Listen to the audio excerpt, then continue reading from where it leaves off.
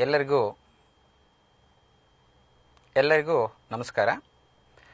ಕರ್ನಾಟಕ ಸರ್ಕಾರ ಪದವಿ ಪೂರ್ವ ಶಿಕ್ಷಣ ಇಲಾಖೆ ವತಿಯಿಂದ 2018-19ನೇ ಶೈಕ್ಷಣಿಕ ವರ್ಷದಲ್ಲಿ ಇಂಜಿನಿಯರಿಂಗ್ ಹಾಗೂ ಮೆಡಿಕಲ್ ಹೋಗ್ತಕ್ಕಂಥ ವಿದ್ಯಾರ್ಥಿಗಳಿಗೋಸ್ಕರ ಈ CET ನೀಟ್ ಕೋಚಿಂಗ್ ಕ್ಲಾಸಸ್ಸನ್ನು ನಮ್ಮ ಘನ ಸರ್ಕಾರ ಪ್ರಾರಂಭ ಮಾಡಿದೆ. ಇವತ್ತು ನಾನು CET ನೀಟ್ ಕೋಚಿಂಗ್ಗೆ ಟಾಪಿಕ್ ಫಸ್ಟ್ PUCನಲ್ಲಿ 3 ಟಾಪಿಕ್ಸನ್ನು ನಾವು ಸೆಲೆಕ್ಟ್ ಮಾಡಿದ್ದೀವಿ.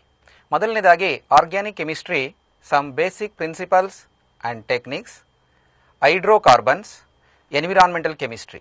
ಈ 3 ಚಾಪ್ಟರ್ಸ್ದು ನಾನು ಮಲ್ಟಿಪಲ್ ಚಾಯ್ಸ್ ಕ್ವೆಶನ್ಸನ್ನು ಮತ್ತು CET ನೀಟಲ್ಲಿ ಅಪೀರ್ ಆಗಿರತಕ್ಕಂಥ ಕ್ವೆಶನ್ಸ್ ಬಗ್ಗೆ ನಾನು ವಿವರವಾಗಿ ಇಲ್ಲಿ ಡಿಸ್ಕಸ್ ಮಾಡ್ತೀನಿ. ನಾನು ಮೊದಲನೇ ಬಾರಿಗೆ ಈಗ ಏನಿದೆ ಈ ಟಾಪಿಕ್ಸಲ್ಲಿ, ಏನೇನು ಟಾಪಿಕ್ಸ್ ಕಂಟೆಂಟ್ಸ್ ಬರುತ್ತೆ ಅನ್ನೋದ್ರ ಬಗ್ಗೆ ನಾನು ಹೇಳ್ತೀನಿ. ಮೊದಲನೇದಾಗಿ organic ಕೆಮಿಸ್ಟ್ರಿನಲ್ಲಿ what is organic chemistry, shapes of carbon compounds, functional groups, homologous series, ನಾಮನಕ್ಲೇಚರಲ್ಲಿ common system of naming and IUPAC system of nomenclature, isomerism, fundamental concepts in reaction mechanism, homolytic fission and heterolytic fission, reaction intermediates, electrophiles, nucleophiles, electron displacement effects in covalent bonds, ಅದರಲ್ಲಿ inductive effect, electromeric effect, resonance effect, hyperconjugation effect and resonance structure of benzene is discussed. Qualitative analysis and quantitative analysis ಸಹ ಈ ಚಾಪ್ಟರ್ನಲ್ಲಿದೆ. Qualitative ಅನಾಲಿಸಿಸ್ನಲ್ಲಿ ಲ್ಯಾಸೈನ್ಸ್ test ಮೂಲಕ detection of nitrogen, sulphur, halogens ಎಲ್ಲ ನಾವು discuss ಮಾಡಬೇಕಾಗುತ್ತೆ. ಇನ್ನು quantitative ಎಸ್ಟಿಮೇಷನ್ನಲ್ಲಿ estimation of carbon and hydrogen, estimation of nitrogen by ಡೂಮಾಸ್ method, ಜೆಲ್ದಾಲ್ಸ್ method and estimation of sulphur and halogens by ಕೇರಿಯಸ್ method, estimation of phosphorus and oxygen, ಇದೆಲ್ಲ ಈ ಚಾಪ್ಟರ್ನಲ್ಲಿ cover ಆಗ್ತದೆ. ಇನ್ನು ಎರಡನೇ ಅಧ್ಯಾಯ hydrocarbons. ಹೈಡ್ರೋಕಾರ್ಬನ್ಸಲ್ಲಿ saturated hydrocarbons, unsaturated hydrocarbons and aromatic hydrocarbons. ಸ್ಯಾಚುರೇಟೆಡಲ್ಲಿ alkanes ಬರುತ್ತೆ. ಆಲ್ಕೇನ್ಸಲ್ಲಿ preparation, properties ಜೊತೆಗೆ ಈ configurations, Neumann ಪ್ರೊಜೆಕ್ಷನ್ಸಲ್ಲಿ ಎಕ್ಲಿಪ್ಸ್ಡ್ and staggered ಕಾನ್ಫರ್ಮೇಷನ್ಸ್ and ಆಲ್ಕೀನ್ಸಲ್ಲಿ preparation properties, ಆಲ್ಕೈನ್ಸಲ್ಲೂ ಅದೇ ರೀತಿ ಪ್ರಾಪರ್ಟೀಸನ್ನು ಡಿಸ್ಕಸ್ ಮಾಡ್ತೀವಿ. ಇನ್ನು ಹೈಬ್ರಿಡೈಸೇಷನಲ್ಲಿ SP, SP2, SP3 ಹೈಬ್ರಿಡೈಸೇಷನ್. ಇನ್ನು ಐಸೋಮೆರಿಸಮಲ್ಲಿ ಸ್ಟೀರಿಯೋ ಐಸೋಮೆರಿಸಮಲ್ಲಿ ಜಮೆಟ್ರಿಕಲ್ ಐಸೋಮೆರಿಸಮನ್ನು ಇಲ್ಲಿ ಡಿಸ್ಕಸ್ ಮಾಡ್ತಾರೆ. ಇನ್ನು structure of ಬೆನ್ಝೀನ್ನಲ್ಲಿ Kekule structure, resonance structure, orbital ಸ್ಟ್ರಕ್ಚರ್ನ ಡಿಸ್ಕಸ್ ಮಾಡಲಾಗುತ್ತೆ. ಇನ್ನು ಪ್ರಿಪರೇಷನ್ ಆಫ್ ಬೆನ್ಝೀನ್, ದೆನ್ ಈ mechanisms of electrophilic substitution reactions, nitration, ಹ್ಯಾಲೋಜಿನೇಷನ್, ಸಲ್ಫೋನೇಷನ್, Friedel-Crafts alkylation, these mechanisms and aromaticity and regarding a Haeckel rule. In ಮೂರನೇ chapter environmental chemistry. Environmental ಕೆಮಿಸ್ಟ್ರಿನಲ್ಲಿ atmosphere and environmental ಪೊಲ್ಯೂಷನಲ್ಲಿ air pollution, water pollution, pollutants. In regarding importance of smog, photochemical smog and classical smog and acid rain and what is green chemistry, greenhouse effect and global warming and depletion of ozone layer and ಇವೆಲ್ಲ chapters ಇಲ್ಲಿ discuss ಆಗುತ್ತೆ. ನಾವು I will go to the questions in this topic. First of all first question ಇದೆ ನೋಡಿ. Number 1, in the ಜೆಲ್ದಾಲ್ಸ್ method for estimation of nitrogen present in soil sample, ammonia evolved from 0.75 gram of sample neutralized 10 ml of 1 m sulfuric acid. The percentage of nitrogen in the soil is, ಇಲ್ಲಿ 4 options ಇದೆ. Option A 37.33%, option B 45.33%, option C 35.33%, option D 43.33%. ಈ ಕ್ವಶನ್ಗೆ ಯಾವುದು ಸರಿಯಾದ ಉತ್ತರ? ಇಲ್ಲಿ solution for question number 1, answer A is correct, 37.33. Before going to the problem, ಇಲ್ಲಿ ನಾವು ಪ್ರಿನ್ಸಿಪಲ್ ಅನ್ನು ತಿಳ್ಕೋಬೇಕಾಗುತ್ತೆ. ಈ ಜೆಲ್ದಾಲ್ಸ್ ಮೆಥಡ್ ಅಲ್ಲಿ the organic compound containing nitrogen, it is heated with concentrate sulphuric acid, then the nitrogen gets converted into ammonium sulphate. The ammonium sulfate acid mixture formed, it is neutralized with sodium hydroxide in order to liberate ammonia gas. The ammonia is gas liberated or evolved, it is absorbed in the standard solution of sulfuric acid, so that we can find out the percentage of nitrogen. ಈಗ problem ಬರೋಣ. ಇಲ್ಲಿ 1 molar 1 m of 10 ml H2SO4 is equal to 1 m of 20 ml ammonia. So 1000 ml 1 liter ನಲ್ಲಿ 1000 ml of 1 m ammonia contains 14 gram of nitrogen. Therefore 20 ml of 1 m ammonia contains 14 into 20 divided by 1000 upon 1000. That is equal to ಅದನ್ನು simplify ಮಾಡಿದರೆ 0.28 gram of nitrogen ಬರುತ್ತೆ. Hence the percentage of nitrogen can be calculated using the formula mass of nitrogen upon mass of organic compound into 100.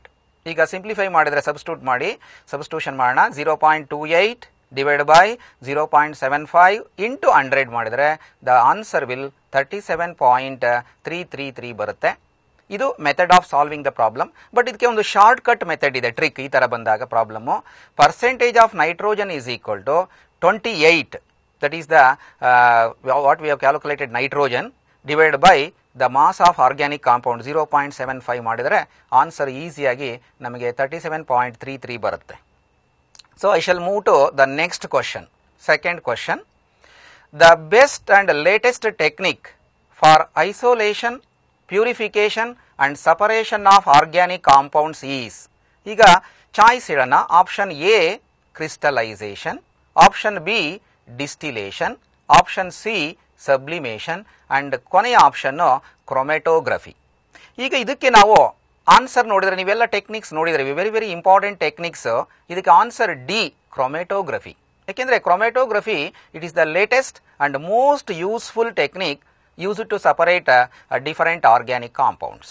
So chromatography, ಯಾಕೆಂದ್ರೆ crystallisation and distillation ಅವೆಲ್ಲ different ಇರುತ್ತೆ. So recent technique ಅಂದ್ರೆ that is ಕ್ರೊಮೆಟೋಗ್ರಫಿ is the correct option, correct answer. ಈಗ ಮೂರನೇ ಕ್ವಶನ್ಗೆ ಹೋಗೋಣ. The technique, again ಇದು technique ಮೇಲೆ ಇದೆ. The technique used for separating ಕ್ಲೋರೋಫಾರಮ್ from ಅನಿಲೀನ್ is. ಇಲ್ಲಿ ಚಾಯ್ಸಸ್ ಇದೆ. A, option A simple distillation, option B fractional distillation, option C steam distillation, option D vacuum distillation. ಇದಕ್ಕೆ ಆನ್ಸರ್ ಸಿಂಪಲ್ ಡಿಸ್ಟಿಲೇಷನ್. ಯಾಕೆಂದ್ರೆ ಇಲ್ಲಿ ಕ್ಲೋರೋಫಾರಮ್ ಮತ್ತು ಅನಿಲೀನ್ ಕೊಟ್ಟಿದ್ದಾರೆ. ಇಲ್ಲಿ there is A difference in boiling points. ಏಕೆಂದ್ರೆ ಕ್ಲೋರೋಫಾರಮ್ ನೀವು ಬಾಯ್ಲಿಂಗ್ ಪಾಯಿಂಟ್ ನೋಡಿದರೆ 61 ಡಿಗ್ರಿ ಸೆಲ್ಸಿಯಸ್ ಇದೆ, ಅನಿಲಿಂದು ಬಾಯ್ಲಿಂಗ್ ಪಾಯಿಂಟ್ 184 ಡಿಗ್ರಿ ಸೆಲ್ಸಿಯಸ್ ಇದೆ. ಆದ್ದರಿಂದ simple distillation it is A method in which the compounds which differ largely with respect to boiling points can be purified more than 70 degree Celsius. ಆದ್ದರಿಂದ ಕ್ಲೋರೋಫಾರಮ್ and ಅನಿಲೀನ್ R separated by A technique, simple technique, that is simple distillation. ವೆರಾಸ್ ನೀವು ಬೇರೆ ಆಪ್ಷನ್ಸ್ಗೆ ಹೋದ್ರೆ, fractional ಡಿಸ್ಟಿಲೇಷನ್ಗೆ ಹೋದ್ರೆ ಅಲ್ಲಿ difference, if the difference in boiling points of liquids is not much, 25 degree Celsius ಒಳಗಡೆ ಇದ್ರೆ ಆ method ಅನ್ನು ಉಪಯೋಗಿಸಬಹುದು. ಇನ್ನು ಸ್ಟೀಮ್ ಡಿಸ್ಟಿಲೇಷನ್ಗೆ ಹೋದ್ರೆ it is use to separate substances which are steam volatile and R ಇಮ್ಮಿಸಿಬಲ್ with water ಅಂತ ಕಾಂಪೌಂಡ್ಸ್ ಅನ್ನು ನಾವು ಸಪರೇಟ್ ಮಾಡಬಹುದು. ಇನ್ನು ವ್ಯಾಕ್ಯೂಮ್ ಡಿಸ್ಟಿಲೇಷನ್ಗೆ ಹೋದ್ರೆ it is used to purify liquids having very high boiling points and those which decompose at or below their boiling points. ಆದ್ದರಿಂದ correct option ಕ್ಲೋರೋಫಾರಮ್ ಮತ್ತು ಅನಿಲೀನ್ ಅನ್ನು ನಾವು ಸಪರೇಟ್ ಮಾಡಬೇಕು ಅಂದರೆ ಸಿಂಪಲ್ ಡಿಸ್ಟಿಲೇಷನ್ ಟೆಕ್ನಿಕ್ ಅನ್ನು ನಾವು ಉಪಯೋಗಿಸಬೇಕಾಗುತ್ತೆ. ಈಗ V shall move to the next question, fourth question. ಬಹಳ ಸಿಂಪಲ್ ಕ್ವಶನ್, ಐಸೋಮೆರಿಸಮ್ ಮೇಲಿದೆ. Methoxy methane and ethanol R ಯಾವ ತರ isomers? Option A position isomers, B chain isomers, C functional isomers, D metamers. As you know the function that is isomerism ಬಗ್ಗೆ 4 type isomerism ಅನ್ನು ನೀವು first PUC ನಲ್ಲಿ study ಮಾಡಿದಿರಾ. ಇದಕ್ಕೆ correct answer, correct option ಅಂದ್ರೆ functional isomers. Functional isomers ಅಂದ್ರೆ when two or more compounds having the same molecular formula but they differ with respect to the functional groups. ಈಗ look at the two compounds. ನಾನಲ್ಲಿ structure ಬರ್ದಿದ್ದೀನಿ ನೋಡಿ. ಡೈಮೀಥೈಲ್ ether ಅಂತೀವಿ, ಅದನ್ನ methoxy methane ಅಂತೀವಿ. ಅಲ್ಲಿ functional group ಯಾವುದು? ಓ, oxygen, ether. ವೆರಾಸ್ ethanol ತಗೊಂಡ್ರೆ CH3 CH2 OH, ಅಲ್ಲಿ the functional group is OH ಇದೆ, ಆಲ್ಕೋಹಾಲಿಕ್ ಫಂಕ್ಷನಲ್ ಗ್ರೂಪ್. ಆದ್ರಿಂದ ಇದು ಫಂಕ್ಷನಲ್ ಐಸೋಮೆರಿಸಮ್ ಆಗುತ್ತೆ. ಯಾಕೆಂದ್ರೆ ಪೊಸಿಷನ್ ಐಸೋಮೆರಿಸಮ್ ಬೇರೆ ಆಪ್ಷನ್ಸ್ಗೆ ಹೋದ್ರೆ Position isomerism ಅಲ್ಲಿ ಏನಾಗುತ್ತೆ, two compounds that differ with respect to the position of substituent group or the position of functional group ಅಂತ ಕರಿತೀವಿ. ಈಗ ಪ್ರೊಪನಾಲ್ ಪ್ರೋಪೇನ್ 1 ಆಲ್ ಆಗಬಹುದು ಅಂಡ್ ಪ್ರೋಪೇನ್ 2 ಆಲ್ ಅವು ಪೊಸಿಷನ್ ಐಸೋಮರ್ಸ್ ಆಗುತ್ತೆ. ಇಲ್ಲಿ ಫಂಕ್ಷನಲ್ ಐಸೋಮರ್ಸ್ ಯಾಕೆಂದ್ರೆ they have different functional groups with the same molecular formula. ಆದ್ದರಿಂದ correct answer, correct option ಅಂದ್ರೆ ಸಿ, ಫಂಕ್ಷನಲ್ ಐಸೋಮೆರಿಸಮ್. ಈಗ ನೆಕ್ಸ್ಟ್ ಕ್ವಶನ್ಗೆ ಹೋಗೋಣ. 5ನೇ ಕ್ವಶನ್ ನೋಡಿ, ಇದು ಅಗೈನ್ ಐಸೋಮೆರಿಸಮ್ ಬಗ್ಗೆ ಸಂಬಂಧಪಟ್ಟಿದ್ದೆ. Question number 5, methyl propyl ether and dye ethyl ether exhibit options: A geometrical isomerism, B position isomerism, C metamerism, D chain isomerism. ಈಗ ಇದನ್ನ ನೋಡ್ಕೊಂಬಂದ್ರೆ ನಿಮಗೆ ಜಾಮೆಟ್ರಿಕಲ್ ಐಸೋಮೆರಿಸಮ್ ಆಗಬೇಕು ಅಂದ್ರೆ the organic compound must contain carbon carbon double bond. there will be a restricted or hindered rotation about the across the carbon carbon double bond ಇರಬೇಕಾಗುತ್ತೆ.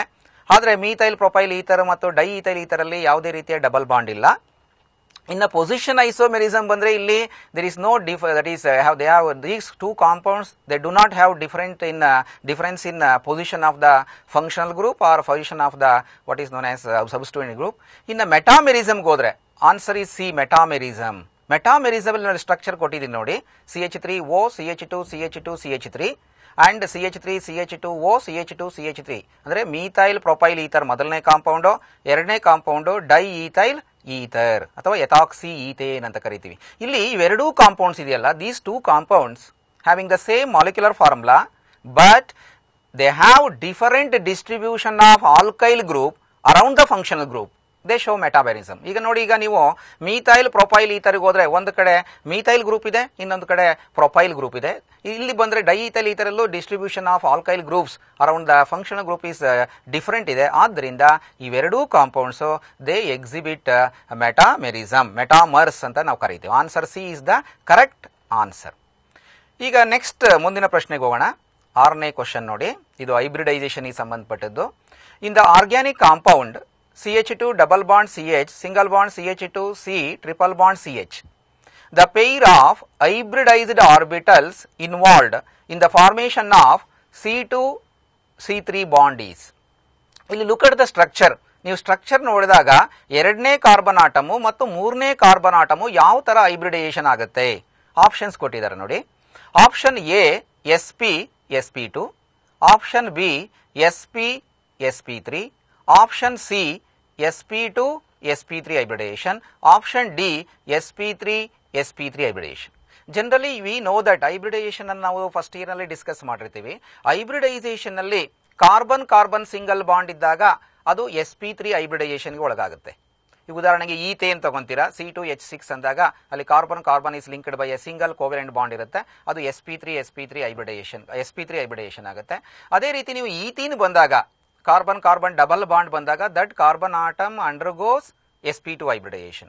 Whereas in case of ethyne acetylene ತಗೊಂಡಾಗ ಅಲ್ಲಿ carbon carbon they are linked by triple bond ಇರುತ್ತೆ, ತ್ರಿಬಂಧ ಇರುತ್ತೆ. ಅಂತ ಸಂದರ್ಭದಲ್ಲಿ ಆ carbon atom it undergoes what is known as sp hybridization. Look at the structure ನೋಡಿದಾಗ ಎರಡನೇ ಕಾರ್ಬನ್ ಆಟಮ್ ಅಲ್ಲಿ ಏನಿದೆ ನೋಡಿ, ಆನ್ಸರ್ಸ್ಗೆ ಹೋಗೋಣ. ಎರಡನೇ ಕಾರ್ಬನ್ ಆಟಮ್ ಅಲ್ಲಿ ಆಕ್ಚುಲಿ ಬ್ಯಾಕ್ ಹೋಗ್ತೀನಿ ನೋಡಿ, ಎರಡನೇ ಕಾರ್ಬನ್ ಆಟಮು ಡಬಲ್ ಬಾಂಡ್ ಇಂದ ಲಿಂಕ್ ಆಗಿದೆ, ಮೂರನೇ ಕಾರ್ಬನ್ ಆಟಮು ಸಿಂಗಲ್ ಬಾಂಡ್ ಇಂದ ಲಿಂಕ್ ಆಗಿದೆ. ಆದ್ರಿಂದ correct answer is double bond ಆಗಿರ್ತಕ್ಕಂಥ ಲಿಂಕ್ ಆಗಿರ್ತಕ್ಕಂಥ ಬಾಂಡೆಡ್ ಆಗಿರ್ತಕ್ಕಂಥ ಕಾರ್ಬನ್ ಆಟಮು sp2 ಹೈಬ್ರಿಡೈಸೇಷನ್ ಆಗುತ್ತೆ.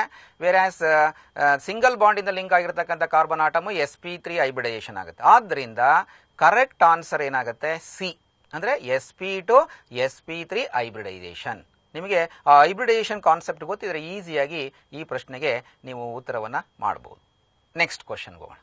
ಕ್ವಶನ್ ನಂಬರ್ 7, ಇದು ಕ್ವಾಲಿಟೇಟಿವ್ ಅನಾಲಿಸಿಸ್ ಮೇಲೆ ಇರತಕ್ಕಂಥ detection of elements organic ಕೆಮಿಸ್ಟ್ರಿನಲ್ಲಿ. Question number 7 ನೋಡಿ, in the ಲ್ಯಾಸೈನ್ಸ್ test for nitrogen in an organic compound the ಪ್ರಷಿಯನ್ blue colour is ಒಬ್ಟೈನ್ಡ್ due to the formation of, choice ಇದೆ ನೋಡಿ, A Na4 FeCN6 and B Fe4 FeCN6 thrice and C Fe2 FeCN6 six times and last option D Fe3 FeCN6 4 times ಇದೆ. ಇದು ಲ್ಯಾಸೈನ್ಸ್ test ಅಲ್ಲಿ ನಾವು detection of what is known as nitrogen ಬಂದಾಗ that is when the organic compound is heated with that is sodium metal, sodium fusion extract alli ಆಗ sodium metal it combines with carbon and nitrogen of the organic compound forming sodium cyanide. First equation ಇದೆ ನೋಡಿ, Na plus C plus N NaCN. ಈ test ಅಲ್ಲಿ we are adding ferrous sulfate. ಆ ferrous sulfate ಅನ್ನು add ಮಾಡಿದಾಗ ಆ ferrous sulfate reacts with sodium cyanide. Equation ಕೊಟ್ಟಿದೆ ನೋಡಿ, FeSO4 plus 2 NaCN arrow mark FeCN twice plus Na2SO4. Second equation. That FeCN twice again reacts with the sodium cyanide forming that is sodium ferrocyanide ಆಗುತ್ತೆ, Na4FeCN6. That sodium ferrocyanide Na4FeCN6 reacts with the FeCl3 ferric chloride ಜೊತೆ react ಆಗಿ Fe4FeCN6 thrice ಆಗಬೇಕು, ಅಲ್ಲಿ mistake ಆಗಿದೆ, 3 ಇಲ್ಲ, ಅಂದರೆ ಅದು ferrocyanide is formed. Ferrocyanide. The Prussian blue color is due to the formation of ferrocyanide. ಅಥವಾ ಅದನ್ನು ನಾವು IUPAC ನಾಮನಕ್ಲೇಚರ್ ಹೇಳಿದರೆ ಐರನ್ 3 ಎಕ್ಸಾಸಯನೋ ಫೆರ್ರೇಟ್ 2 ಆಗುತ್ತೆ ಕಾಂಪೌಂಡ್. ಆದ್ದರಿಂದ ಲ್ಯಾಸೈನ್ಸ್ ಟೆಸ್ಟ್ ಅಲ್ಲಿ ನೀವು ಕ್ವಶನ್ ನೋಡಿ, in the ಲ್ಯಾಸೈನ್ಸ್ test for nitrogen in an organic compound, the Prussian blue color is due to the formation of ಯಾವ ಚಾಯ್ಸ್ ಇದೆ ನೋಡಿ, the second option ಇದೆ ನೋಡಿ, Fe4FeCN6 ಥ್ರೈಸ್ ಬರುತ್ತೆ. ಅಂದರೆ ferrocyanide ಫಾರ್ಮೇಷನ್ ಆಗೋದ್ರಿಂದ ಯಾವ ಕಾಂಪೌಂಡ್ ನಮ್ಗೆ ಏನು ಕಲರ್ ಪ್ರೊಡ್ಯೂಸ್ ಆಗುತ್ತೆ, blue colour is produced. So the answer is the second option B. ಈಗ V shall go to the next question. Question number 8 ಹೋಗೋಣ. ಕ್ವಶನ್ ನಂಬರ್ 8 ಅಲ್ಲಿ ನೋಡಿ, the following reaction is classified as, equation ಕೊಟ್ಟಿದೆ ನೋಡಿ, chemical equation CH3 CH2I plus aqueous KOH arrow mark CH3 CH2OH plus KI. ಅಂದರೆ ಇಲ್ಲಿ ಅಯೋಡೋ ethane when it is treated with aqueous solution of potassium hydroxide ethanol is formed ಅಂತ ಇದೆ. ಇದು reaction. ಯಾವ ತರ reaction ಇದು, what type of this reaction is? ಇಲ್ಲಿ options ನೋಡಿ, ಚಾಯ್ಸಸ್ ಕೊಟ್ಟಿದ್ದೀವಿ. ಮೊದಲನೇ ಆಯ್ಕೆ ಎ ಎಲೆಕ್ಟ್ರೋಫಿಲಿಕ್ ಸಬ್ಸ್ಟಿಟ್ಯೂಷನ್ ರಿಯಾಕ್ಷನ್, ಎರಡನೇ option B nucleophilic substitution, number 3 C elimination reaction, number 4 D addition reaction. ಈಗ ಇದಕ್ಕೆ ನೀವು ಆನ್ಸರ್ ಹೇಳಿದರೆ ಆನ್ಸರ್ ಈಸ್ ಬಿ. ಯಾಕೆಂದ್ರೆ it is A nucleophilic substitution. ನೀವು ಆ ರಿಯಾಕ್ಷನ್ ಅಲ್ಲಿ the nucleophile, since nucleophile I minus, it is replaced by the nucleophile OH minus. Nucleophile ಅಂದ್ರೆ ಗೊತ್ತಲ್ಲ, ನ್ಯೂಕ್ಲಿಯಸ್ ಲವಿಂಗ್ ರಿಯೇಜೆಂಟ್ಸ್, ಅವು they are electron rich species. therefore since the nucleophile I minus is replaced by the nucleophile OH minus, the answer is what is known as ನೋಡಿ equation ನೋಡಿ, CH3 CH2I plus KOH arrow mark CH3 CH2OH plus KI ಆಗೋದ್ರಿಂದ ಇಲ್ಲಿ I minus is replaced by OH minus ಆದ್ರಿಂದ the answer is nucleophilic substitution reaction. Okay, ಈಗ ಮುಂದಿನ ಪ್ರಶ್ನೆಗೆ ಹೋಗೋಣ. Question number 9, 9ನೇ ಪ್ರಶ್ನೆ. ನೈಟ್ರೇಷನ್ ಆಫ್ ಬೆನ್ಝೀನ್ ಈಸ್, ಇಲ್ಲಿ ಆಪ್ಷನ್ಸ್ ಕೊಟ್ಟಿದ್ದೀವಿ. Option A electrophilic substitution reaction, option B nucleophilic substitution, option C electrophilic addition reaction, option D nucleophilic addition reaction. As you know, it is a familiar reaction in organic chemistry first PUC. ಯಾಕೆಂದ್ರೆ nitration ಮಾಡಿದಾಗ ಅಲ್ಲಿ you know the mechanism of nitration of benzene, the nitronium ion NO2 plus is formed. ಆದ್ದರಿಂದ ಇಲ್ಲಿ ಎಲೆಕ್ಟ್ರೋಫೈಲ್, electron loving, electron seeking reagent ಯಾವುದಾಗುತ್ತೆ, ನೈಟ್ರೋನಿಯಂ ion ಆಗುತ್ತೆ. That ನೈಟ್ರೋನಿಯಂ ion attacks on the benzene ring to form, ಅವೆಲ್ಲ ನಿಮಗೆ mechanism ಗೊತ್ತಿದೆ. ಆದ್ದರಿಂದ ಈ ರಿಯಾಕ್ಷನ್ಗೆ, ಈ ಒಂದು ಕ್ವಶನ್ಗೆ answer electrophilic substitution reaction. Electrophilic substitution reaction. ಇಲ್ಲಿ ಹಲವಾರು ರಿಯಾಕ್ಷನ್ಸ್ ಬರುತ್ತೆ. ನೈಟ್ರೇಷನ್ ಬರುತ್ತೆ, ಹ್ಯಾಲೋಜಿನೇಷನ್ ಬರುತ್ತೆ, ಸಲ್ಫೋನೇಷನ್ ಬರುತ್ತೆ, ಫಿಡಲ್ ಕ್ರಾಫ್ಟ್ಸ್ ಆಲ್ಕಿಲೇಷನ್ ರಿಯಾಕ್ಷನ್ಸ್ ಬರುತ್ತೆ. ಇವೆಲ್ಲ ಬೆನ್ಝೀನ್ ಕೆಮಿಕಲ್ ಪ್ರಾಪರ್ಟೀಸ್ ನಲ್ಲಿ we are discussing under electrophilic substitution reaction. ಅವೆಲ್ಲ ಮೆಕ್ಯಾನಿಸಮ್ಸ್ ಒಂದೇ ರೀತಿ ಬರುತ್ತೆ, ಅಲ್ಲಿ ಎಲೆಕ್ಟ್ರೋಫೈಲ್ ಚೇಂಜ್ ಆಗ್ತಾ ಇರುತ್ತೆ. In this reaction, in the nitration of benzene, the ಎಲೆಕ್ಟ್ರೋಫೈಲ್ is NO2 plus, ಅದನ್ನೇನಂತ ಕರಿತೀವಿ, ನೈಟ್ರೋನಿಯಂ ಅಯಾನ್ ಅಂತೀವಿ. ಈಗ ಮುಂದಿನ ಪ್ರಶ್ನೆಗೆ ಹೋಗೋಣ. 10ನೇ ಪ್ರಶ್ನೆ. ಇಲ್ಲಿ 10ನೇ ಪ್ರಶ್ನೆ ನೋಡಿ, ಲಿಂಡ್ಲಾರ್ಸ್ catalyst is used to prepare. ಇಲ್ಲಿ ಆಪ್ಷನ್ಸ್ ಇದೆ ನೋಡಿ, A methanol from methane, option B ethanol from ethyne, option C ethene from ethyne, option D ethane from ethyne. Look at the answer. ಯಾವ್ದು ಆನ್ಸರ್ ಬರುತ್ತೆ? The correct R suitable answer is C, ethene from ethyne. ಇಲ್ಲಿ actually what is ಲಿಂಡ್ಲಾರ್ಸ್ catalyst? Generally we are using ಪೆಲಡಿಯಂ. ಪೆಲಡಿಯಂ is A metal. ನೀವು ಪೆಲಡಿಯಂ ಉಪಯೋಗಿಸಿ ಹೈಡ್ರೋಜಿನೇಷನ್ ಮಾಡಿದ್ರೆ ಏನಾಗುತ್ತೆ? Ethene is converted into that is ethyne ಆಗುತ್ತೆ. ಅಲ್ಲಿ actually that catalyst ಪೆಲಡಿಯಂ is ಪಾಯ್ಸನ್ಡ್ metal catalyst ಅಂತ ಕರಿತೀವಿ. Actually ಲಿಂಡ್ಲಾರ್ಸ್ catalyst ಅಂದ್ರೆ ಪೆಲಡಿಯಂ supported over barium sulphate and ಡಿಆಕ್ಟಿವೇಟೆಡ್ using ಕ್ವಿನೋಲಿನ್ ಅಂತೀವಿ. ಇಲ್ಲಿ ಆ addition of hydrogen two carbon double bond is restricted to this. ಆದ್ದರಿಂದ option is C, ethene from ethyne. Ethyne is converted into ethene ಆಗುತ್ತೆ. Option C is the correct answer. This is ಲಿಂಡ್ಲಾರ್ಸ್ catalyst, ಪಾಯ್ಸನ್ಡ್ metal catalyst ಆಗುತ್ತೆ. Answer is C. Next question ಹೋಗೋಣ. Question number 11 ಹೋಗೋಣ. ಇದು famous, ನಿಮಗೆ ಗೊತ್ತು, ಮಾರ್ಕೋವ್ನಿಕಾವ್ಸ್ rule, A famous Russian chemist. According to Markovnikov's rule, when hydrogen chloride adds to an unsymmetrical alkene, the hydrogen of hydrochloric acid attaches to, ನೋಡಿ options 4 options ಇದೆ. A carbon at the end of the molecule, B carbon in the middle of the molecule, C carbon with least number of hydrogen atoms, D carbon with maximum R more number of hydrogen atoms. So ಇದಕ್ಕೆ ಈ question ತುಂಬಾ easy ಇದೆ. Correct answer is D. D ಅಂದ್ರೆ carbon with maximum number of hydrogen atoms. So as you know, Markovnikov's rule in organic chemistry, it is a generalization formulated by Markovnikov, a Russian chemist, in the year 1869, stating that in addition reactions to unsymmetrical alkenes, the electron rich component of the reagent, we are adding a reagent. So for example HCl or HX, ಅಲ್ಲಿ ಒಂದು positive part ಇರುತ್ತೆ, ಇನ್ನೊಂದು negative part ಇರುತ್ತೆ. Cl minus halogen part is the negative part, whereas the hydrogen part is the positive part. Therefore, the electron rich component of the reagent, electron rich component ಅಂದ್ರೆ Cl minus ಆಗುತ್ತೆ, adds to the carbon atom with fewer or lesser hydrogen atoms bonded to it, while the electron deficient component ಅಂದ್ರೆ positive charge. ಈಗ ನಾವು HCl add ಮಾಡೋದ್ರಿಂದ H is carrying positive charge, Cl is carrying negative charge. ಆದ್ದರಿಂದ electron deficient component H plus adds to the carbon atom with more hydrogen atoms bonded to it. ಆದ್ದರಿಂದ thus hydrogen chloride adds to propylene, CH3CH double bond CH2.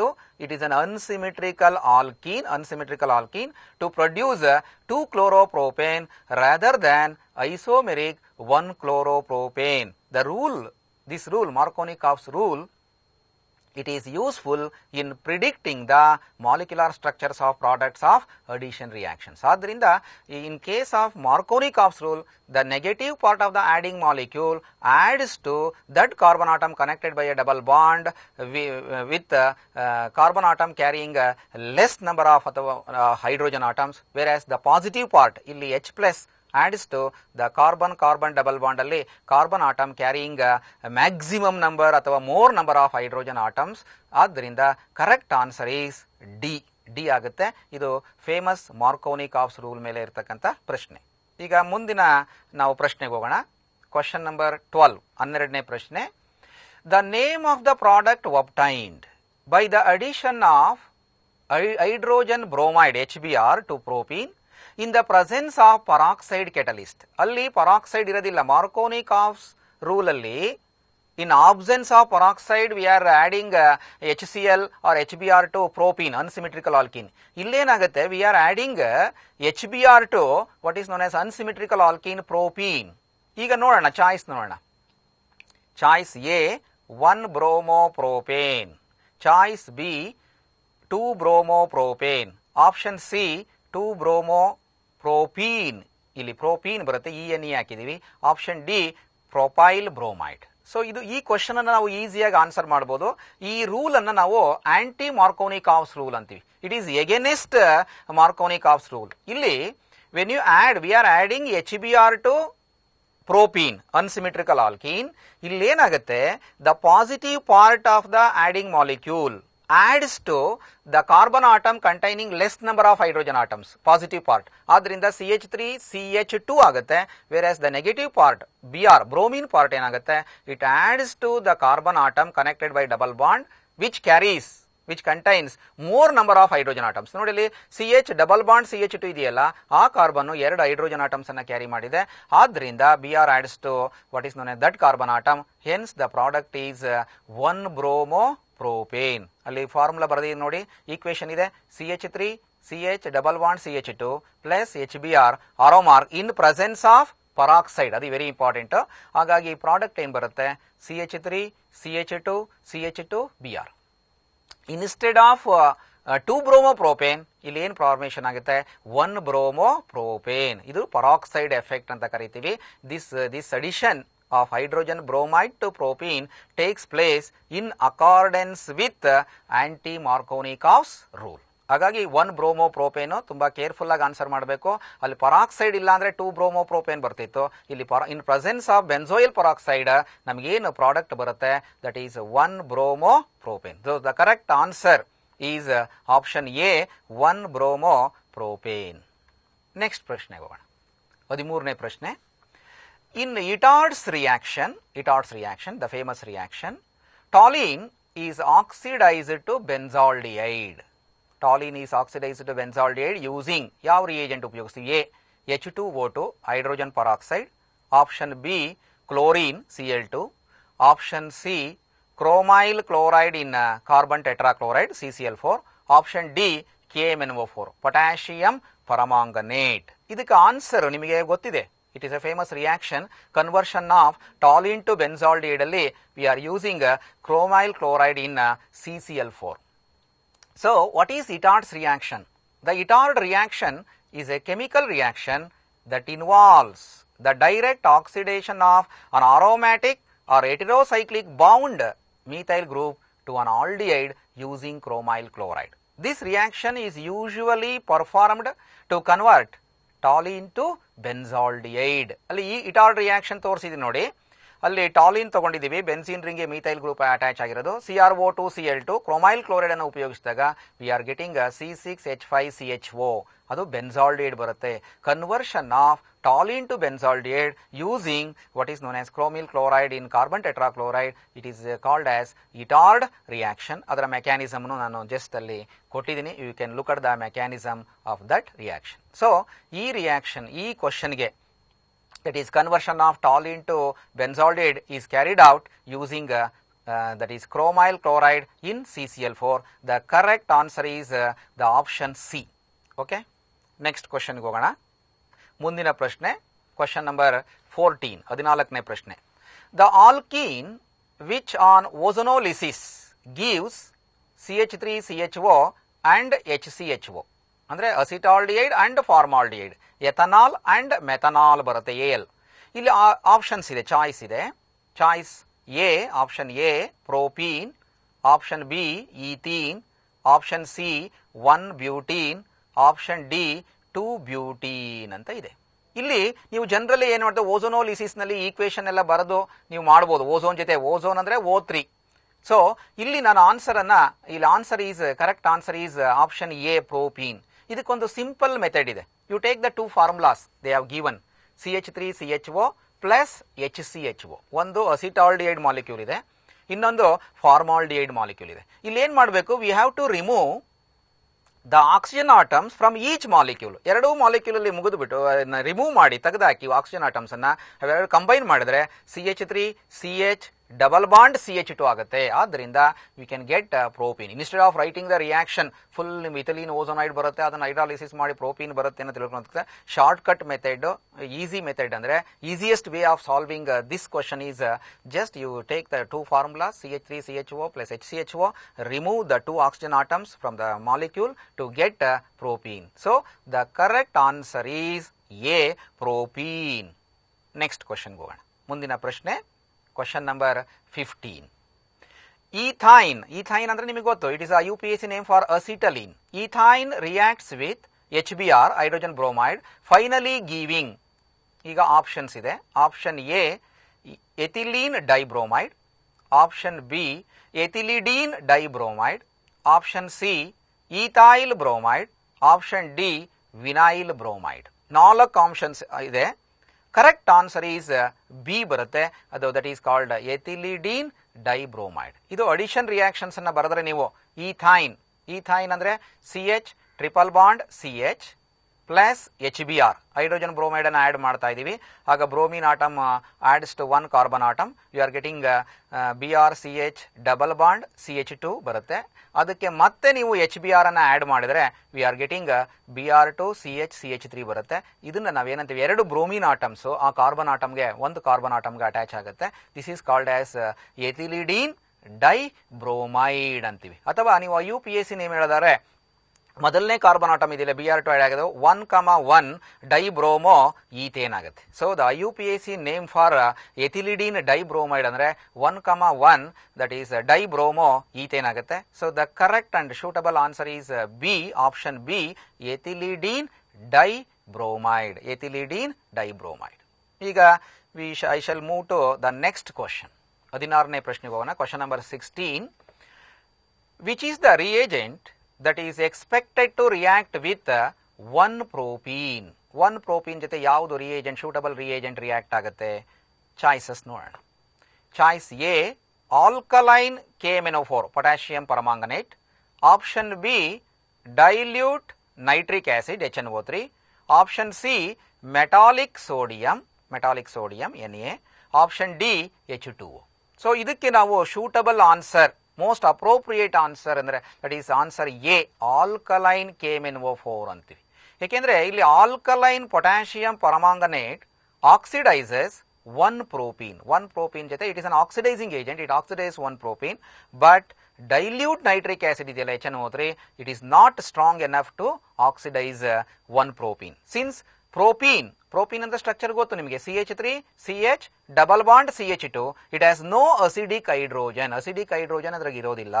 ಆದ್ರಿಂದ the sodium metal cannot react and cannot replace hydrogens like in ethyne. ನೀವು ethyne ತಗೊಂಡ್ರೆ acetylene ಅಲ್ಲಿ CH connected by triple bond CH ಇರುತ್ತೆ, ಆ 2 acidic hydrogen atoms ಇರುತ್ತೆ, ಅಲ್ಲಿ they can sodium metal can replace hydrogens. But here in case of propene, 1 propene, the sodium metal cannot react. Hence the correct answer, correct option andre A agutte, that is alkaline KMnO4. So the reagent which is expected to react with what is 1 propene is alkaline KMnO4.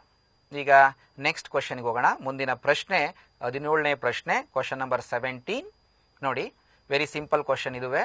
The number of acidic hydrogen present in ethyne and ಪ್ರೊಪೈನ್ respectively R. ಅಂದ್ರೆ ಅಸಿಟಲೀನು ಮತ್ತು ಈ ಪ್ರೊಪೈನ್ ಅಲ್ಲಿ ಏನು number of acidic hydrogen atoms ಇದೆ, options ಕೊಟ್ಟಿದ್ದೀವಿ ನೋಡಿ. Option A 1,2, option B 2,1, option C 2,3, option D 2,4 ಇದೆ. ಇದಕ್ಕೆ ಯಾವುದು ಕರೆಕ್ಟ್ ಆನ್ಸರ್? ನಿಮಗೆ ಗೊತ್ತಿದೆ, ನಾನು ಮೊದಲೇ ಹೇಳಿದೆ, ಮೊದಲನೇ ಇದರಲ್ಲಿ ನೀವು ethyne structure ಬರ್ಕೊಂಡ್ರೆ CH triple bond CH, 2 hydrogen atoms, carbon atom number 1, 2 ಅಂದ್ರೆ ಆ 2 ಕಾರ್ಬನ್ ಆಟಮ್ಸ್ ಅಸಿಡಿಕ್ ಹೈಡ್ರೋಜನ್ ಆಗುತ್ತೆ. ಆದ್ರಿಂದ ಅಲ್ಲಿ ಆಪ್ಷನ್ ಆನ್ಸರ್ ಈಸ್ ಬಿ ಆಗುತ್ತೆ, 2. In case of ಪ್ರೊಪೈನ್ CH3C triple bond CH, ಅಲ್ಲಿ 1 ಅಸಿಡಿಕ್ ಹೈಡ್ರೋಜನ್ ಆಗುತ್ತೆ. ದ ಆಪ್ಷನ್ ಈಸ್ ಬಿ 2,1 ಆಗುತ್ತೆ. ಅಂದ್ರೆ ಇಲ್ಲಿ ನೀವು ಅಸಿಡಿಟಿ ಕಂಪೇರ್ ಮಾಡಿದ್ರೆ ethyne is more acidic than ಪ್ರೊಪೈನ್, because in ಪ್ರೊಪೈನ್ methyl group is present. CH3 group ಇದೆ ನೋಡಿ ಪ್ರೊಪೈನ್. Look at the structure of ಪ್ರೊಪೈನ್. CH3C triple bond CH ಇದೆಯಲ್ಲ, ಆ methyl group it is present which causes a positive inductive effect, plus I effect. Due to the plus I effect, methyl group has more electron density, it is present near triple bond, hence the release of proton from propine. ಯಾವುದೇ acidic ಆಗಬೇಕು ಅಂದ್ರೆ proton H+ ion release ಆಗಬೇಕು. Hence the release of proton from ಪ್ರೊಪೈನ್ is difficult than from ethyne. Hence generally ethyne is more acidic than ಪ್ರೊಪೈನ್. Ethyne ಅಲ್ಲಿ 2 acidic hydrogen atoms ಇರುತ್ತೆ, ಇನ್ನು ಪ್ರೊಪೈನ್ ಅಲ್ಲಿ 1 acidic hydrogen atoms ಇರುತ್ತೆ. ಆದ್ದರಿಂದ the correct and suitable answer is option B, that is 2,1. So the number of acidic hydrogens present in ethane and propane are 2,1. ಈಗ I shall move to the next question. Question number 18. Question number 18 ಅಲ್ಲಿ which one of the following is not a common component of photochemical smog? Question mark ಇದೆ ನೋಡಿ. Answers: A ozone, B acrolein, C peroxyacetyl nitrate, D CFCs chlorofluorocarbons. As you know, ಇದಕ್ಕೆ answers ಅನ್ನು ನೋಡಿದ್ರೆ CFCs chlorofluorocarbons, they are responsible for the depletion of ozone layer ಬರುತ್ತೆ. But ಇಲ್ಲಿ smog ಅಂದ್ರೆ ಏನು ಅಂತ ತಿಳ್ಕೊಳ್ಳೋಣ. ಫಸ್ಟ್ ಸ್ಮಾಗ್ ಅಂದ್ರೆ it is A combination of smoke and fog ಅಂತೀವಿ. ಅಂದ್ರೆ ಸ್ಮೋಕ್ ಅಂದ್ರೆ ಕನ್ನಡದಲ್ಲಿ ಹೊಗೆ ಅಂತೀವಿ, ಇಲ್ಲಿ ಫಾಗ್ ಅಂದ್ರೆ ಮಂಜು ಅಂತೀವಿ. ಹೊಗೆ ಪ್ಲಸ್ ಮಂಜು ಸೇರಿದ್ರೆ ಹೊಂಜು ಆಗುತ್ತೆ. ಇಲ್ಲಿ ಸ್ಮಾಗ್ ಅಲ್ಲಿ 2 ತರ ಇದೆ. ಒಂದು ಕ್ಲಾಸಿಕಲ್ ಸ್ಮಾಗ್ ಅಂತ ಬರುತ್ತೆ, ಇನ್ನೊಂದು ಫೋಟೋಕೆಮಿಕಲ್ ಸ್ಮಾಗ್ ಅಂತ ಬರುತ್ತೆ. Photochemical smog usually occurs in the presence of sunlight during Sunny days R ವಾರ್ಮಿ season ಅಲ್ಲಿ, ಸಮ್ಮರ್ ಸೀಸನ್ ಅಲ್ಲಿ ಇದು ಕಂಡು ಬರುತ್ತೆ. ಇಲ್ಲಿ ಯಾಕೆಂದ್ರೆ due to the air pollution or that is traffic etc., the air, the exhaust smoke contains nitrogen dioxide. ಆ nitrogen dioxide ಏನು ಮಾಡುತ್ತೆ, it absorbs the harmful ultraviolet radiations, it undergoes photolysis forming equation ಇದೆ ನೋಡಿ, NO plus O ಆಗುತ್ತೆ. nitric oxide and nascent oxygen is formed. That nascent oxygen, newly formed oxygen atom, it is highly reactive, it combines with the oxygen gas forming ozone. O3 formation ಆಗುತ್ತೆ ನೋಡಿ. ಎರಡನೇ equation ಇದೆ ನೋಡಿ, O plus O2 double arrow mark O3 ಆಗುತ್ತೆ. Ozone so formed oxidise nitric oxide to NO2 nitrogen dioxide and oxygen ಆಗುತ್ತೆ. Equation ಇದೆ ನೋಡಿ, NO plus O3 arrow mark NO2 plus O2 nitrogen dioxide ಬರುತ್ತೆ, reddish brown gas. Again the nascent oxygen, it reacts with hydrocarbons which are present in the atmospheric air, it gets converted into free radicals ಆಗುತ್ತೆ. RCO dot ಇದೆ ನೋಡಿ, free radical. Again it reacts with O2 oxygen, RCO3 dot ಆಗುತ್ತೆ. Again that free radical alkyl RCO3 free radical, it combines with hydrocarbons forming CH2 double bond, that is O. Again free radicals and ketones are formed. Totally ee free radicals RCO3 dot, it reacts with O2, NO and NO2 nitrogen dioxide forming RCO3 NO2 ಬರುತ್ತೆ. PAN ಅಂತ ಬರ್ದಿದೆ ನೋಡಿ, peroxyacetyl nitrate is formed. Therefore the presence of excessive ozone along with aldehydes, ketones and PAN constitute photochemical smog. ಇಲ್ಲಿ chlorofluorocarbons formation ಆಗಲ್ಲ. So the answer, that is the question ಏನಿದೆ ನೋಡಿ, that is 1 minute. Okay, question number 18 ನೋಡಿ, which one of the following is not a common component of photochemical smog ಅಂದ್ರೆ the correct answer is option D, CFCs chlorofluorocarbons ಅಂತ. ಯಾಕೆಂದ್ರೆ ಇವೆಲ್ಲ common component, ozone, ಅಕ್ರೋಲಿನ್, ಪರಾಕ್ಸಿ acetyl nitrate, they are present in photochemical smog. Okay, so the next question, ಈಗ answer D ಅಂತ ಆಯಿತು. Question number 19 19ನೇ ಪ್ರಶ್ನೆಗೆ ಹೋಗೋಣ. The product formed when benzene is heated with a mixture of concentrated nitric acid and concentrated sulfuric acid. A simple equation organic chemistry ನಲ್ಲಿ. Answers ನೋಡೋಣ. Options ಏನಿದೆ, option A ನೈಟ್ರೋಬೆನ್ಝೀನ್, option B 1,2 ಡೈನೈಟ್ರೋಬೆನ್ಝೀನ್, option C 1,3,5 ಟ್ರೈನೈಟ್ರೋಬೆನ್ಝೀನ್, option D 1,3 ಡೈನೈಟ್ರೋಬೆನ್ಝೀನ್. Very simple. If you look at the answer is ನೈಟ್ರೋಬೆನ್ಝೀನ್ ಬರುತ್ತೆ. Equation ಕೊಟ್ಟಿದೆ ನೋಡಿ, chemical equation. Benzene when it is heated with a mixture of concentrated HNO3 and concentrated H2SO4, ಏನು ಬರುತ್ತೆ ನಮಗೆ product, that benzene is converted into ನೈಟ್ರೋಬೆನ್ಝೀನ್ ಬರುತ್ತೆ, C6H5NO2. Benzene ರಿಂಗಿ NO2 attach ಆಗಿದೆ. ಇಲ್ಲಿ actually ಈ ರಿಯಾಕ್ಷನ್ ಅಲ್ಲಿ, that is, it is called as nitration of benzene.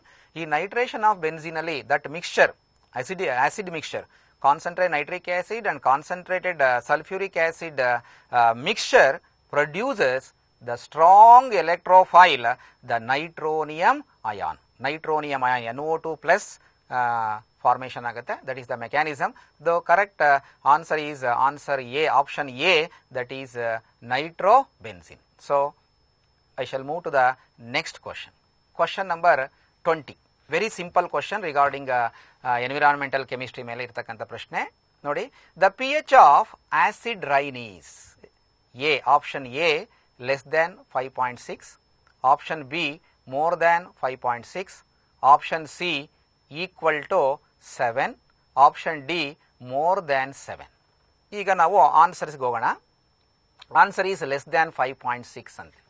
ಅಂದರೆ usually ಈ ನಾರ್ಮಲ್ ರೈನ್ ವಾಟರ್ ಇದೆಯಲ್ಲ, normal rain water as A P H is about 5.6 ಇರುತ್ತೆ. ಯಾಕೆಂದರೆ normal when the rain comes the H2O combines with carbon dioxide of the atmospheric air farming carbonic acid formation ಆಗುತ್ತೆ. H2CO3, CO2 plus H2O arrow mark H2CO3. Since the formation of acidic carbonic acid, the pH of normal rain water is 5.6 ಇರುತ್ತೆ. ಆದರೆ ನಮ್ಮ atmospheric air ಅಲ್ಲಿ ಇರತಕ್ಕಂಥ oxides of nitrogen ಇರ್ಬೋದು ಅಥವಾ sulphur dioxide, they combine with what is known as water forming that is nitric acid and sulfuric acid. Since there is a formation of nitric acid and sulfuric acid, when the rain comes, the acid rain is formed. ಆಮ್ಲ ಮಳೆ ಅಂತ ಕೇಳಿದೀವಿ ನಾವು. So ಈ acid rain P H ಯಾವಾಗಲೂ it is less than 5.6 ಇರುತ್ತೆ. Usually it is around 4.2 to 4.4 ಅಂತ ಹೇಳ್ತೀವಿ P H of acid rain. Usually this acid rain it damages the beautiful monument, the world famous monument that is Taj Mahal near Agra, because of the presence of many that is oil refineries around Mathura and Agra. Therefore the beautiful structure made up of marble, it is diminishing by this acid rain, etc. So therefore the pH of acid rain it is less than 5.6. The correct answer is option A. Option A ಅಂತ ಕರೀತೀವಿ, less than 5.6. Next question go on. Question number 21. Again this is also a very important question. The greenhouse effect it is caused by choices. Option A carbon monoxide CO, option B CO2 carbon dioxide, option C nitrogen dioxide, option D nitric oxide NO. ಇಲ್ಲಿ formulas ಕೊಟ್ಟಿದ್ದೀನಿ, CO, CO2, NO2, NO. ಈಗ usually green house effect ಆಗಬೇಕು ಅಂದರೆ the answer is B, carbon dioxide. ಏಕೆಂದರೆ ಈ the gases in the atmosphere, ವಾತಾವರಣದಲ್ಲಿರತಕ್ಕಂಥ ಅನಿಲಗಳೇನಿದೆ such as water vapour ಇರಬಹುದು, carbon dioxide, nitrous oxide, ozone, CFCs, ಕ್ಲೋರೋಫ್ಲೂರೋಕಾರ್ಬನ್ಸು and methane, they absorb infrared radiations, IR radiations emitted by earth, causing the temperature of the atmosphere to increase. This is called greenhouse effect ಅಂತ ಕರೀತೀವಿ. ಆದ್ದರಿಂದ ಇಲ್ಲಿ carbon dioxide it is responsible for the what is known as greenhouse effect. So the correct answer for this question is option B, that is CO2. Okay, next ಪ್ರಶ್ನೆಗೆ ಹೋಗೋಣ. Question number 22. So question number 22ರಲ್ಲಿ carbon atom in benzene molecule is option A sp hybridized, option B sp2 hybridized, option C sp3 hybridized, option D not hybridized. So as you know the structure of benzene, ನಿಮಗೆ benzene ಗೊತ್ತು, benzene molecular formula C6H6. If you write the Kekulé structure, benzene contains 3 alternate single and double bonds ಇರುತ್ತೆ. Since the double bond ಇರೋದ್ರಿಂದ carbon atoms they are connected by double bond ಆದ್ರಿಂದ the carbon atom undergoes sp2 hybridization. So the benzene molecular formula C6H6, it contains 6 carbon atoms. Each carbon atom undergoes sp2 hybridization. Hence for this question the correct answer is sp2 hybridization, sp2 hybridized. The option the correct option is B. So B is the correct answer. Okay, I shall move to the next question. Question number 23. So the question is, consider the nitration of benzene using mixed concentrated H2SO4 and HNO3 if a large amount of potassium bisulfate KHSO4 is added to the mixture, the rate of nitration will be, ಏನಾಗುತ್ತೆ rate of nitration, velocity of that reaction will be A, option A, faster, option B, slower, option C, unchanged, option D, doubled. As you know, the nitration of benzene, you know, when you use a mixture of concentrated nitric acid and concentrated sulfuric acid, nitrobenzene is formed. But this reaction, the rate of that reaction, the velocity of that reaction will be slower. Why? The question arises. The answer is, when benzene is mixed with concentrated, question number 22, okay, correct answer is option B, slower. ಏನಾಗುತ್ತೆ ಇಲ್ಲಿ? When benzene is mixed with concentrated sulfuric acid and concentrated nitric acid, nitrobenzene and bisulfate ion is formed, HSO4 minus. If we add potassium bisulfate,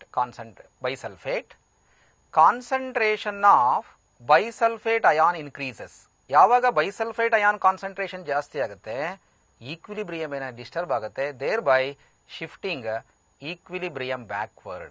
Hence, the rate of the reaction, ನೀವು ಆ question ಇಂದಿನ ಕ್ವಶನ್ಗೆ ಹೋದರೆ ನೋಡಿ, ಆ nitration of benzene using mixed concentrate sulfuric acid and nitric acid, if a large amount of potassium bisulfate is added to the mixture, the rate of nitration will be slower because of the bisulfate ion concentration increases, thereby shifting the equilibrium backward. Okay, so the correct answer option B, slower. Okay, ಮುಂದಿನ ಪ್ರಶ್ನೆಗೆ ಹೋಗೋಣ. ಬಹಳ ಸರಳವಾದ ಪ್ರಶ್ನೆ. Question number 24. Ozone layer, ನೀವೆಲ್ಲ ಇತ್ತೀಚಿನ ದಿನದಲ್ಲಿ ಕೇಳ್ತಾ ಇದ್ದೀರಾ, depletion of ozone layer, ozone ಪದರದಲ್ಲಿ ರಂಧ್ರಗಳಾಗ್ತಾ ಇದೆ, ಏನು ಕಾರಣ? ಇಲ್ಲಿ ಕಾರಣಕ್ಕಿಂತ ozone layer it is present in, ಯಾವ ಲೇಯರ್ ಅಲ್ಲಿ ಇದೆ? Ozone layer is present in, answers options ಇದೆ ನೋಡಿ. Option A troposphere, option B stratosphere, ಮುಂದಿನ ಆಯ್ಕೆ that is mesosphere, option D thermosphere. As you know, the ozone layer, it is present in stratosphere. Answer, correct answer is B. ಏಕೆಂದರೆ from the C level ನೀವು classification ಮಾಡ್ತಾ ಹೋದರೆ 0 to 10 kilometre that is troposphere ಅಂತೀವಿ.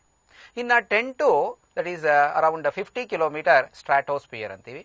Above 50 to 85 kilometre that is what we call that is mesosphere ಅಂತೀವಿ. ಅದರ ಮೇಲ್ಗಡೆ layer ಅನ್ನ ನಾವು ಥರ್ಮೋಸ್ಪಿಯರ್ ಅಂತ ನಾವು ಕ್ಲಾಸಿಫೈ ಮಾಡ್ತೀವಿ. ಆದ್ದರಿಂದ ಇಲ್ಲಿ ozone layer it is present in the stratosphere 10 to 50 kilometre. So O3 layer. Okay, so the correct answer is B, ozone layer, it is present in the stratosphere. Okay, ಮುಂದಿನ ಪ್ರಶ್ನೆಗೆ ಹೋಗೋಣ. Question number 25.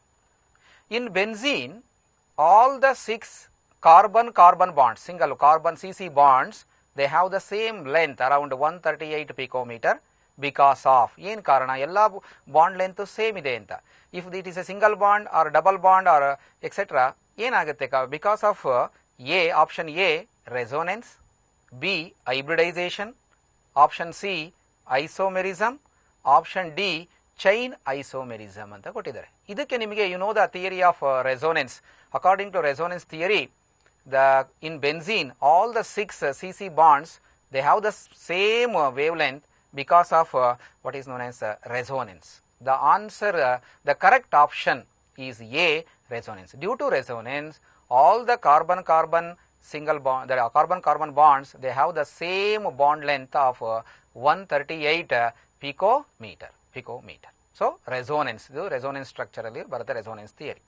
ಈಗ next I shall move to the next question number 26. So question number 26, conversion of methane to chloromethane CH4 to CH3Cl is an example of dash reaction. ಇಲ್ಲಿ options ಇದೆ ನೋಡಿ. Option A free radical substitution, option B free radical addition reaction, option C nucleophilic substitution reaction, option D electrophilic substitution reaction.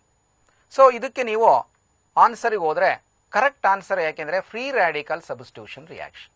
methane, when it reacts with chlorine in presence of sunlight, it undergoes substitution reaction forming that is methyl chloride, methylene chloride, that is chloroform, and carbon tetrachloride is formed. As you know, the reaction methane, it undergoes substitution reaction when it reacts with chlorine in presence of sunlight. 4 substitution products are formed. You know, that is, one is methyl chloride, that is chloromethane, second one is a dichloromethane, and third one is a trichloromethane, and fourth one is CCl4, carbon tetrachloride antivi athava tetrachloromethane.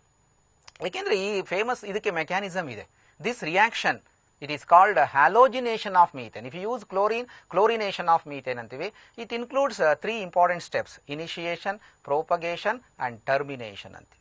Initiation step ಅಲ್ಲಿ ಏನಾಗುತ್ತೆ, in the presence of sunlight chlorine molecule undergoes homolytic fission. A bond, covalent bond, it breaks in such a way that each chlorine atom carries 1 electron. Adrinda chlorine free radicals, highly reactive intermediates are formed in the initiation step.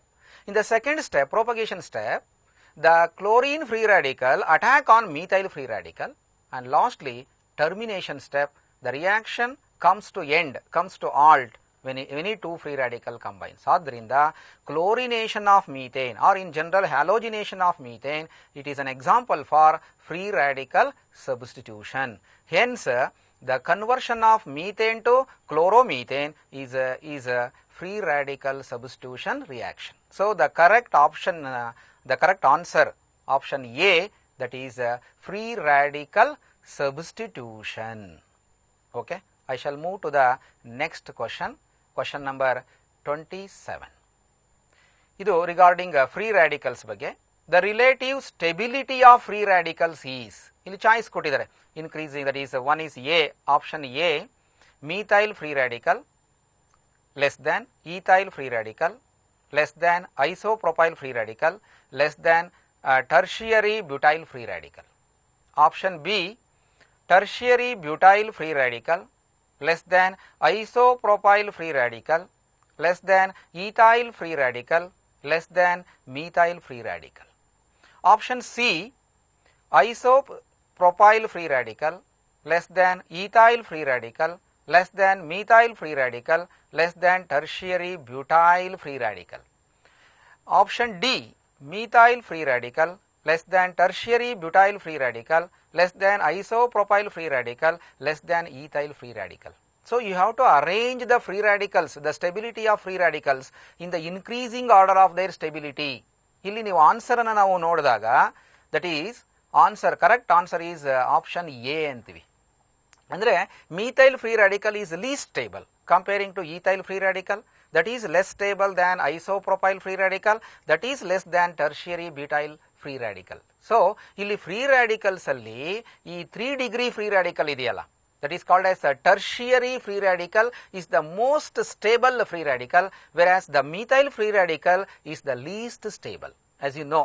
So free radicals usually they are formed by the what is known as the covalent bond. It breaks in a homolytic fashion, homolytic fission anta karitivi. Alli eradu fragment they carries 1 electron. Free radical, as you know, it is a species which contains what is known as odd number of electrons anta karitivi. It is highly reactive intermediate. It is formed during homolytic fission antivi. Adrinda correct option navu kodadare answer anna. Correct answer is option A, that is methyl free radical. It is less stable than ethyl free radical, which is less stable than isopropyl free radical, and which is less than tertiary butyl free radical. ಆದ್ದರಿಂದ ಇಲ್ಲಿ ethyl free radical 1 degree free radical ಆಗುತ್ತೆ, isopropyl 2 degree free radical ಆಗುತ್ತೆ, tertiary butyl free radical that is 3 degree free radical, and 3 degree that is called tertiary free radical is the stablest free radical among those free radicals. 1 minute. The next question, I will move to the next question, question number 28. So question number 28, that is regarding question on environmental chemistry, that is global warming. The consequence of global warming may be, question number 1, that is options may be, it is due to options. Number 1, increase in average temperature of the earth. Number 2, melting of Himalayan glaciers. Number 3, increased biochemical oxygen demand. Question the option 4, eutrophication ಅಂತೀವಿ. ಇಲ್ಲಿ ಅದಕ್ಕೆ answers choices ಕೊಟ್ಟಿದ್ದೀವಿ. Option A 1, 2, option B 3, 2, answer 3 option C 2, 4, option D 3, 4. ಇಲ್ಲಿ ಈ ಪ್ರಶ್ನೆಗೆ multiple choice question ಅಲ್ಲಿ more than 1 answer ಇದೆ. So ಇದಕ್ಕೆ ನೀವು ಆನ್ಸರ್ಸ್ ಅನ್ನು ನೋಡಿದಾಗ ಆನ್ಸರ್ ಆಪ್ಷನ್ ಎ ಬರುತ್ತೆ 1, 2. So the global warming usually it is due to the atmosphere presence of carbon dioxide, methane, ozone and CFCs, water vapor etc. They are responsible for the heating of the atmosphere, heating of the earth antivi. Temperature of the earth is increasing. So the option A andre the consequence of global warming ಅಂದ್ರೆ ಭೂಗೋಳದ ಒಂದು ಏನು temperature ಜಾಸ್ತಿ ಆಗ್ತಿರೋದು ಅದಕ್ಕೆ ಕಾರಣ ಅಂದ್ರೆ increase in average temperature of the earth, that is the correct. And melting of Himalayan glaciers, ಹಿಮಾಲಯದಲ್ಲಿ ಇರ್ತಕ್ಕಂಥ ನೀರ್ಗಲ್ಲುಗಳು ಆ ಮಂಜುಗಡ್ಡೆಗಳು ಕರಗಿ ನೀರಾಗಿ ಹೋಗ್ತವೆ.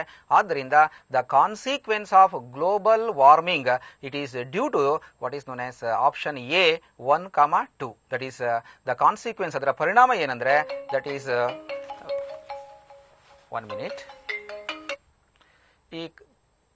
ದ ಕಾನ್ಸಿಕ್ವೆನ್ಸ್ ಆಫ್ ಗ್ಲೋಬಲ್ ವಾರ್ಮಿಂಗಿಗೆ ನಾವು ಆಪ್ಷನ್ಸ್ 2 ಆಪ್ಷನ್ಸ್ ಇದೆ. That is 1 and 2 1, 2, that is increase in average temperature of the earth and number 2 melting of Himalayan glaciers. So 2 options ಇದೆ. Next ಪ್ರಶ್ನೆಗೆ ಹೋಗೋಣ. Question number that is 29. So ಇದು technique ಮೇಲಿದೆ. The principal involved in paper chromatography is option A adsorption, option B partition, option C solubility, option D volatility. So look at the answer for this paper chromatography andre that technique, it is based on the principle that is partition ante. So the correct answer is option B. Ekendre in paper chromatography, in this technique there is a partition between stationary phase and mobile phase. So paper containing water trapped in it acts as stationary phase and suitable solvent act as that is mobile phase. So therefore there is a partitioning between stationary phase and mobile phase. Adrinda the paper chromatography is based on the principle of partition. The correct answer is what is known as the correct answer is partition. Iga question number 30 ಗೆ ಹೋಗೋಣ. ಮುಂದಿನ ಪ್ರಶ್ನೆ 30. Which of the following statements is wrong? ಇಲ್ಲಿ 4 ಆಯ್ಕೆಗಳಿದೆ, ಬಹು ಆಯ್ಕೆ ಪ್ರಶ್ನೆ. ಈ 4 ಆಯ್ಕೆಗಳಲ್ಲಿ ಯಾವುದು ತಪ್ಪು ವ್ಯಾಖ್ಯಾನ ಇದೆ, ತಪ್ಪು ಸ್ಟೇಟ್ಮೆಂಟ್ ಇದೆ ನೋಡಿ. Option A ozone is not responsible for green house effect. Option B ozone can oxidise sulphur dioxide SO2 present in the atmosphere to SO3 sulfur trioxide. Option C ozone hole is thinning of ozone layer present in stratosphere. Option D ozone is produced in upper stratosphere by the action of ultraviolet rays on oxygen. ಇಲ್ಲಿ ನೋಡಿ correct statement ನೋಡೋಣ. First option ನೋಡೋಣ. Ozone is not responsible for green house effect. Actually ozone green house effect ಆಗಬೇಕು ಅಂದ್ರೆ carbon dioxide is responsible. Global warming ಗೆ carbon dioxide responsible ಆಗುತ್ತೆ. ಆದ್ರಿಂದ ozone is not responsible for the green house effect. It is the wrong statement ಆಗುತ್ತೆ. ಉಳಿದ statements ಅನ್ನು ನೋಡೋಣ. That is B, option B ನಲ್ಲಿ ನೋಡಿ ozone Ken oxidise SO2 present in the atmosphere to SO3. Correct. Sulphur dioxide sulphur trioxide ಆಗಿ oxidise ಮಾಡುತ್ತೆ. ಮೂರನೇದು ನೋಡಿ C option ozone hole is thinning. ಈಗ ಓಝೋನ್ ಪದರ ಶಿಥಿಲವಾಗ್ತಾ ಇದೆ, ಅದರಲ್ಲಿ ರಂಧ್ರಗಳಾಗ್ತಾ ಇದೆ, ತೆಳುವಾಗ್ತಾ ಇದೆ ಪದರ.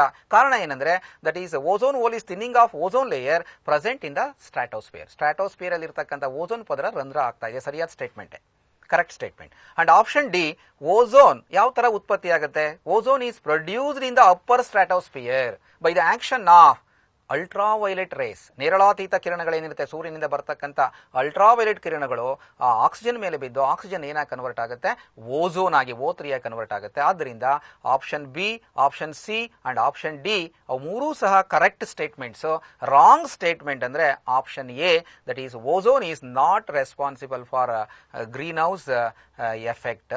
So that is A, it is wrong statement. ಈಗ ಮುಂದಿನ ಪ್ರಶ್ನೆಗೆ ಹೋಗೋಣ.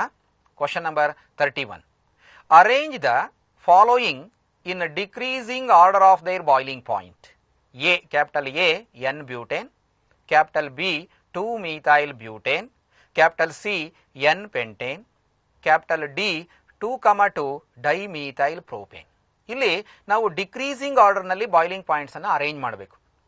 ಇಲ್ಲಿ ಕೊಟ್ಟಿರ್ತಕ್ಕಂಥವು ಎಲ್ಲವೂ ಸಹ ಆಲ್ಕೇನ್ಸ್. ಕೆಲವು ಬ್ರಾಂಚ್ಡ್ ಚೈನ್ ಆಲ್ಕೇನ್ ಇದೆ, ಕೆಲವು ಸ್ಟ್ರೈಟ್ ಚೈನ್ ಆಲ್ಕೇನ್ಸ್ ಇದೆ. ಇಲ್ಲಿ ನಾವು ಆಪ್ಷನ್ಸ್ ಕೊಟ್ಟಿದ್ದಾರೆ. A greater than B greater than C greater than D, B greater than C greater than D greater than A, C option C D greater than C greater than B greater than A, option D C greater than B greater than D greater than A. ಈಗ ನೋಡೋಣ correct answer ಯಾವುದು in the decreasing order of ದೈರ್ boiling points. The correct and most suitable answer is option D, ಆಯ್ಕೆ D, C greater than B greater than D greater than A. ಏಕೆಂದ್ರೆ ಕಾರಣ ಏನಂದ್ರೆ S the number of carbon atoms increases, carbon ಆಟಮ್ಗಳ ಸಂಖ್ಯೆ ನೀವು alkanes ಅಲ್ಲಿ ಜಾಸ್ತಿ ಆದಂಗೆಲ್ಲ ಅದರ boiling point ಕುದಿಯುವ ಬಿಂದು ಸಹ ಜಾಸ್ತಿ ಆಗುತ್ತೆ. Boiling point also increases. ಅದೇ ರೀತಿ boiling point decreases with branching ಆದಂಗೆಲ್ಲ decrease ಆಗುತ್ತೆ. ಆದ್ರಿಂದ ನೀವು look at the question that is ನೀವು ಹೋದ್ರೆ ಇಲ್ಲಿ ಎನ್ ಬ್ಯೂಟೇನ್ ಇದೆ, 4 ಕಾರ್ಬನ್ ಆಟಮ್ಸ್ ಹೊಂದಿದೆ. 2 methyl ಬ್ಯೂಟೇನ್ ಇದೆ, ದಟ್ ಈಸ್ ಬ್ರಾಂಚಿಂಗ್ ಆಗಿದೆ 2ನೇ ಕಾರ್ಬನ್ ಆಟಮ್ ಅಲ್ಲಿ. ಎನ್ ಪೆಂಟೇನ್ ಅಲ್ಲಿ 5 ಕಾರ್ಬನ್ ಆಟಮ್ಸ್ ಇದೆ. So number of carbon atoms ಜಾಸ್ತಿ ಆದಂಗೆ ಏನಾಗುತ್ತೆ, ಬಾಯ್ಲಿಂಗ್ ಪಾಯಿಂಟ್ ಜಾಸ್ತಿ ಆಗುತ್ತೆ. ಆದ್ದರಿಂದ N pentane as more boiling point than other that is alkanes. ಇನ್ನು 2,2 ಡೈಮೀಥೈಲ್ ಪ್ರೋಪೇನ್, ಬ್ರಾಂಚಿಂಗ್ ಜಾಸ್ತಿ ಆದಂಗೆಲ್ಲ if the branching increases the boiling point decreases. ಆದ್ರಿಂದ ಸಿ ಇದೆಯಲ್ಲ N pentane as more boiling point. Next B 2 methyl butane ಅದಕ್ಕಿಂತ ಕಡಿಮೆ boiling point ಹೊಂದಿದೆ. D next branching ಆಗೋದ್ರಿಂದ ಅದು ಕಡಿಮೆ ಹೊಂದಿರುತ್ತೆ. ಎ ಎನ್ ಬ್ಯೂಟೇನ್ ಅತ್ಯಂತ ಕಡಿಮೆ 4 ಕಾರ್ಬನ್ ಆಟಮ್ಸ್ ಹೊಂದಿರುತ್ತೆ ಸ್ಟ್ರೈಟ್ ಚೈನ್ ಅಲ್ಲಿ, ಆದ್ರಿಂದ ಕಡಿಮೆ ಬಾಯ್ಲಿಂಗ್ ಪಾಯಿಂಟ್ ಹೊಂದಿರೋದು ಅಂದ್ರೆ N butane. So the correct answer is option D, C greater than B greater than D greater than A. This is the correct option ಅಂತ ನಾನು ಹೇಳ್ತೀನಿ. ಅದರಿಂದ question number 31ಗೆ the answer is D. Okay, ಮುಂದಿನ ಪ್ರಶ್ನೆಗೆ ಹೋಗೋಣ. Question number 32. So the beautiful question ನೋಡಿ ಇದು. The fragrance of flowers, ಹೂಗಳಿಗೆ ಸುವಾಸನೆ ಇರುತ್ತೆ, ಸುವಾಸನಾಯುಕ್ತ ಒಂದು ಕಾಂಪೌಂಡ್ಸ್ ಅವು. The fragrance of flowers is due to the presence of some steam volatile organic compounds called essential oils. These are generally insoluble in water at room temperature but are miscible with water vapor in vapor phase. A suitable method for the extraction of these oils from flowers is, choice ಕೊಟ್ಟಿದ್ದಾರೆ. Choice option A distillation, option B crystallisation, option C distillation under reduced pressure, option D steam distillation ಅಂತಾರೆ. ಈಗ ನೋಡೋಣ answer ಏನಿದೆ. Actually ಈ steam answer, correct answer is option D steam distillation. ಏಕೆಂದ್ರೆ ಆ flowers ಅಲ್ಲಿ ಅವೆಲ್ಲ ದೇ ಆರ್ ಆಲ್ ಫ್ರಾಗ್ರೆನ್ಸ್ ಇರುತ್ತಲ್ಲ, ಆ ಫ್ಲವರ್ಸ್ ಅಲ್ಲಿ ಎಸೆನ್ಷಿಯಲ್ ಆಯಿಲ್ಸ್ ಅನ್ನು ಹೊಂದಿರ್ತವೆ. ಆ ಎಸೆನ್ಷಿಯಲ್ ಅವಶ್ಯಕ ಎಣ್ಣೆಗಳೇನಿದೆ, essential oils R insoluble in water, ನೀರಿನಲ್ಲಿ ಕರಗೋದಿಲ್ಲ, ವಿಲೀನ ಆಗಲ್ಲ. But they are soluble in steam and they have, ಆವಿ ಇರುತ್ತಲ್ಲ ನೀರಾವಿಲಿ ಕರಗ್ತವೆ, soluble in steam and have high vapour pressure. Hence, they can be separated by steam distillation. So, look at the question. So, this question is a suitable method for the extraction of essential oils from flowers is steam distillation. That is, since the essential oils are insoluble in water but soluble in steam and they have high vapor pressure. Hence, the correct option answer for this question is option D, that is steam distillation. ಈಗ ಮುಂದಿನ ಪ್ರಶ್ನೆಗೆ ಹೋಗೋಣ. Question number 33. So ಬಹಳ ಲೆಂತಿಯಾಗಿದೆ options, ನೋಡೋಣ. The correct statement regarding the comparison of staggered and ಎಕ್ಲಿಪ್ಸ್ಡ್ ಕಾನ್ಫರ್ಮೇಷನ್ಸ್ of ethane is, choice ಓದೋಣ. Option A, the staggered ಕಾನ್ಫರ್ಮೇಷನ್ of ethane is less stable than ಎಕ್ಲಿಪ್ಸ್ಡ್ ಕಾನ್ಫರ್ಮೇಷನ್ because staggered ಕಾನ್ಫರ್ಮೇಷನ್ has torsional strain. Option B, the eclipsed conformation of ethane is more stable than staggered conformation because eclipsed conformation has no torsional strain. Option C. The eclipsed conformation of ethane is more stable than staggered conformation even though eclipsed conformation has torsional strain. Option D. The staggered conformation of ethane is more stable than eclipsed conformation because staggered conformation has no torsional strain. So, ಇಲ್ಲಿ correct answer ಅಂದರೆ the last ಇದೆ ನೋಡಿ option D ಆಗುತ್ತೆ. ಯಾಕೆಂದರೆ if you look at the answer is suitable answer is D. The staggered ಕಾನ್ಫರ್ಮೇಷನ್ of ethane is more stable than ಎಕ್ಲಿಪ್ಸ್ಡ್ ಕಾನ್ಫರ್ಮೇಷನ್. ಕಾರಣ ಏನಂದರೆ because staggered ಕಾನ್ಫರ್ಮೇಷನ್ has no torsional strain. ಅದು torsional strain ಇರಲ್ಲ. ಏಕೆಂದರೆ ಇನ್ staggered ಕಾನ್ಫರ್ಮೇಷನ್ Neumann projections ನೀವು ಬರೆದಾಗ ಅಲ್ಲಿ so if you right the Neumann projection that is staggered ಕಾನ್ಫರ್ಮೇಷನ್ ಬರೆದಾಗ ಇಲ್ಲಿ ನೀವು so in case of ethane ಇಲ್ಲಿ ಸೊ ನಾನು ರಫ್ ಬರೀತಾ ಇದ್ದೀನಿ. ಇಲ್ಲಿ ಎಚ್, ಇಲ್ಲಿ ಹೈಡ್ರೋಜನ್ನು, ಇಲ್ಲೊಂದು ಹೈಡ್ರೋಜನ್ನು, ಇಲ್ಲಿ ಮಧ್ಯ ದಟ್ ಈಸ್ ಈ ಥರ ಇರುತ್ತೆ H, that is H H. ನೋಡಿ ಇಲ್ಲಿ ಏನಾಗುತ್ತೆ ಅಂದರೆ ಕಾರ್ಬನ್ ಹೈಡ್ರೋಜನ್ ಬಾಂಡ್ ಇರುತ್ತಲ್ಲ. So, in staggered conformation, the electron cloud of carbon hydrogen bond, it is far apart. ನೋಡಿ ದೂರ ಇದೆ ಇಲ್ಲಿ H ಗೆ ಇಲ್ಲಿ they are far away. ಸ್ವಲ್ಪ ದೂರ ಇದೆ, far apart, and hence there will be minimum repulsion. ಕಡಿಮೆ ರಿಪಲ್ಷನ್ ಇರುತ್ತೆ ಅಥವಾ ಮಿನಿಮಮ್ ಟಾರ್ಷನಲ್ ಸ್ಟ್ರೈನ್ ಇರುತ್ತೆ. ಯಾವಾಗಲೂ ಟಾರ್ಷನಲ್ ಸ್ಟ್ರೈನ್ ಕಡಿಮೆ ಆದಂಗೆಲ್ಲ ಅದರ ಎನರ್ಜಿ ಏನಾಗುತ್ತೆ, ಕಡಿಮೆ ಆಗುತ್ತೆ. Lesser the torsional strain, lesser is the energy and more will be the stability. ಯಾವಾಗಲೂ ಒಂದು ಮಾಲಿಕ್ಯೂಲ್ ಸ್ಟೆಬಿಲಿಟಿ ಕಾನ್ಫಿಗರೇಷನ್ಸ್ ಅಲ್ಲಿ ಸ್ಟೆಬಿಲಿಟಿ ಜಾಸ್ತಿ ಆಗಬೇಕು ಅಂದ್ರೆ ಎನರ್ಜಿ ಕಡಿಮೆ ಇರಬೇಕು. When the energy associated with that molecule is less in that configuration, so therefore the staggered conformation is more stable than what is known as eclipsed conformation because the staggered conformation has no torsional strain. So the correct answer is option D. So ಇದನ್ನು ನೀವು ಪ್ರೊಜೆಕ್ಷನಲ್ formula Neumann projections ಅಲ್ಲಿ ಎಕ್ಲಿಪ್ಸ್ಡ್ ಕಾನ್ಫರ್ಮೇಷನ್ ಮತ್ತು what is known as staggered ಕಾನ್ಫರ್ಮೇಷನ್ structures ಬಂದರೆ ಇಲ್ಲಿ carbon hydrogen bonds for apart ಇದೆ. But in case of ಎಕ್ಲಿಪ್ಸ್ಡ್ ಕಾನ್ಫರ್ಮೇಷನ್ electron cloud of carbon hydrogen bond they are very close to each other. ಅಲ್ಲಿ torsional strain ಜಾಸ್ತಿ ಇರುತ್ತೆ, repulsion ಜಾಸ್ತಿ ಇರುತ್ತೆ, electron pair repulsion ಜಾಸ್ತಿ ಇರೋದ್ರಿಂದ ಆ ಕಾನ್ಫರ್ಮೇಷನ್ ಇದೆಯಲ್ಲ ಎಕ್ಲಿಪ್ಸ್ಡ್ ಕಾನ್ಫರ್ಮೇಷನ್ it is less stable than staggered ಕಾನ್ಫರ್ಮೇಷನ್. In other words ಹೇಳಿದರೆ the staggered conformation of ethane, it is more stable than eclipsed conformation. I think it is clear, very important question that is asked in your NEET examination previous years. Next question go on. Question number 34. Which of the following reactions of methane is incomplete combustion? As you know, combustion andre burning with oxygen. So option A 2CH4 plus O2 arrow mark cadmium 523 Kelvin 100 atmosphere conditions ಇರುತ್ತೆ. arrow mark 2CH3OH. So methane gets oxidise to methanol ಆಗಿದೆ. Option B ನಲ್ಲಿ CH4 plus O2 arrow mark MO2O3 catalyst ನಲ್ಲಿ formaldehyde ಆಗಿ HCHO plus H2O ಆಗಿ convert ಆಗಿದೆ. Option C ನಲ್ಲಿ CH4 plus 2O2 arrow mark CO2 plus 2H2O. Option D ನಲ್ಲಿ CH4 plus O2 arrow mark CS carbon solid ಅಂದ್ರೆ carbon black ಬಂದಿದೆ, 2H2O plus 2H2O liquid ಬಂದಿದೆ. The correct option ಹೋದ್ರೆ ಯಾಕೆಂದ್ರೆ that is D is the answer.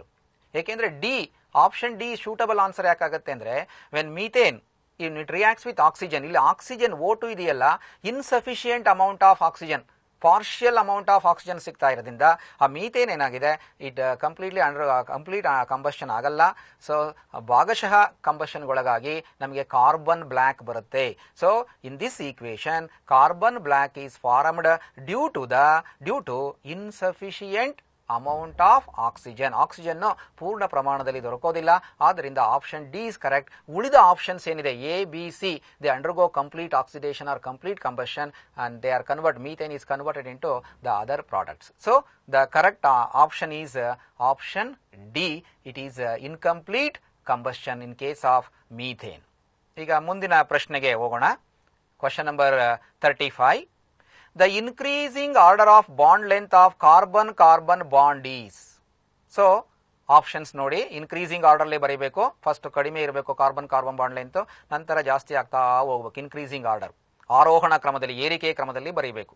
Option A benzene greater than ethyne greater than ethene, greater than ethane. Option B, ethyne less than benzene, less than ethene, less than ethane. Option C, ethane less than benzene, less than ethene, less than ethyne. Option D, ethene less than benzene, less than ethane, less than ethyne ಇದೆ. ಇದಕ್ಕೀಗ increasing order answer ನೋಡೋಣ. ಯಾವುದು answer ಇರಬಹುದು suitable answer? Answer is correct answer option B, ethyne less than benzene less than ethene less than ethane. ಇಲ್ಲಿ ನೀವು ಮುಖ್ಯವಾಗಿ ಇದನ್ನು answer ಮಾಡಬೇಕು ಅಂದರೆ ಇದು ಬೈಹಾರ್ಟ್ ಮಾಡೋಂಥದ್ದಲ್ಲ. ಇಲ್ಲಿ ನೀವು ಯಾವ ಹೈಬ್ರಿಡೈಸೇಷನ್ ಒಳಗಾಗಿದೆ carbon atom, carbon carbon bond length ಅನ್ನು ನಾವು ಹೇಳ್ತಾ ಇದ್ದೀವಿ. ಸೊ ಅದು ಈಗ ಬೆನ್ಝೀನ್ ಮಾಲಿಕ್ಯೂಲ್ ತಗೊಂಡಾಗ carbon is connected by double bond ಇಂದ carbon undergoes the sp2 hybridisation ಆಗುತ್ತೆ. ನೀವು ಈಥೈನ್ ತಗೊಂಡಾಗ carbon is linked by carbon carbon ನಡುವೆ ಇಂಗಾಲದ ಪರಮಾಣುಗಳ ನಡುವೆ ಏನಿರುತ್ತೆ ತ್ರಿಬಂಧ ಇರುತ್ತೆ. ಆ ಟ್ರಿಪಲ್ ಬಾಂಡ್ ಇರೋದ್ರಿಂದ carbon atom in case of ethyne that is acetylene ಅಲ್ಲಿ it undergoes what is known as sp hybridisation ಆಗುತ್ತೆ. ನೀವು ಈಥೀನ್ ತಗೊಂಡ್ರೆ ಕಾರ್ಬನ್ ಕಾರ್ಬನ್ ನಡುವೆ ದ್ವಿಬಂಧ ಇರುತ್ತೆ, ಡಬಲ್ ಬಾಂಡ್ ಇರೋದ್ರಿಂದ that carbon atom undergoes again that is sp2 hybridisation ಆಗುತ್ತೆ. Ethane ಅಲ್ಲಿ if you take ಅಲ್ಲಿ ಕಾರ್ಬನ್ ಕಾರ್ಬನ್ ಸಿಂಗಲ್ ಬಾಂಡ್ ಇರೋದ್ರಿಂದ ಏಕಬಂಧ ಇರೋದ್ರಿಂದ it undergoes sp3 hybridisation. So ಇಲ್ಲಿ ತಿಳ್ಕೋಬೇಕಾದ್ರೆ ಎಸ್ ಕ್ಯಾರೆಕ್ಟರ್ ಮೇಲೆ higher the S character shorter is the bond length. Very very important concept ತಿಳ್ಕೋಬೇಕು. Higher the S character shorter is the bond length. ಇಲ್ಲಿ ನೀವು character ತಗೊಂಡ್ರೆ sp hybridisation ಅಲ್ಲಿ sp ನಲ್ಲಿ S character ಶೇಕಡ 50 ಇರುತ್ತೆ, 50% ಇರುತ್ತೆ.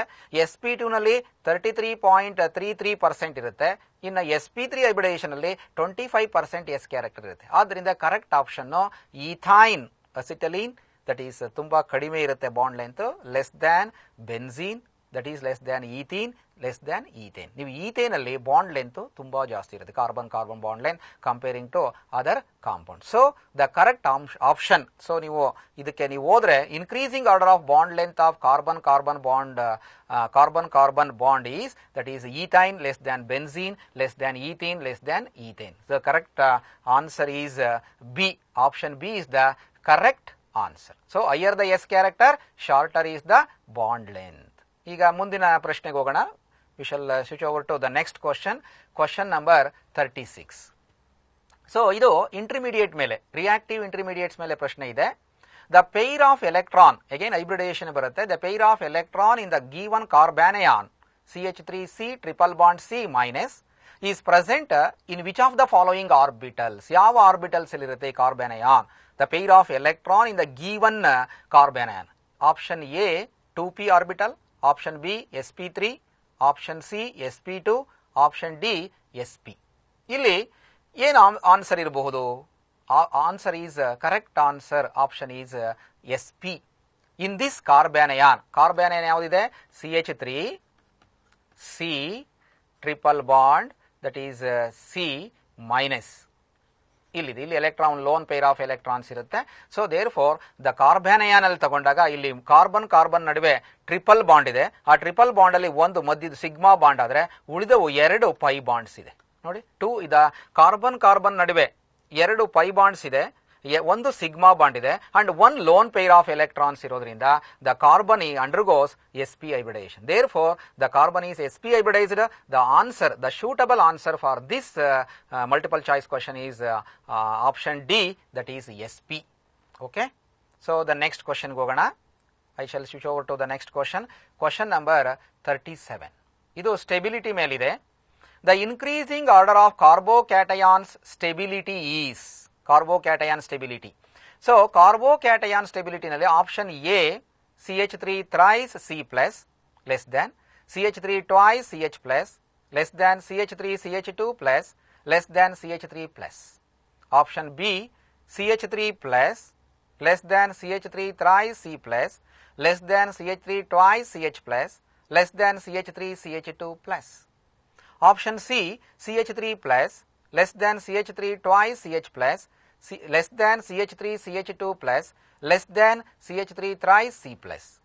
Option D CH3 plus less than CH3 CH2 plus less than CH3 twice CH plus less than CH3 thrice C plus. ಅಂದರೆ ಇಲ್ಲಿ ನೀವು ಯಾವುದು correct increasing order of stability, ನೀವು ಆನ್ಸರ್ ನೋಡಿದರೆ ಡಿ ಆನ್ಸರ್ ಇದೆ.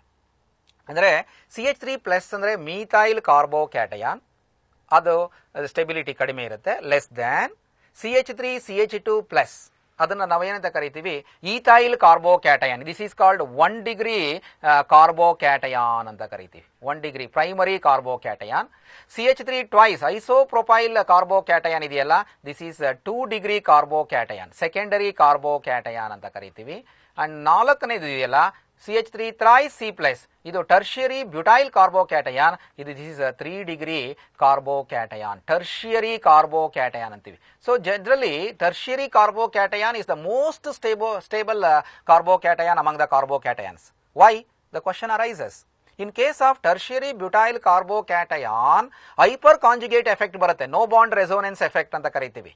ಆ hyperconjugative interaction it is more in case of tertiary butyl carbocation because ಕಾರಣ ನೀವು ಕೊಡೋದಾರೆ there are 9 carbon hydrogen bonds ಇರುತ್ತೆ and there is a possibility of 9 resonance structures ಬರುತ್ತೆ. But in case of isopropyl carbocation ಬಂದಾಗ less number of CH bonds ಇರುತ್ತೆ, resonance structures ಕಡಿಮೆ possibility ಇರೋದ್ರಿಂದ so tertiary butyl carbocation that is CH3 thrice C+. This is tertiary butyl carbocation. CH3 thrice, the C carbon atom carrying a positive charge. This is a tertiary carbocation.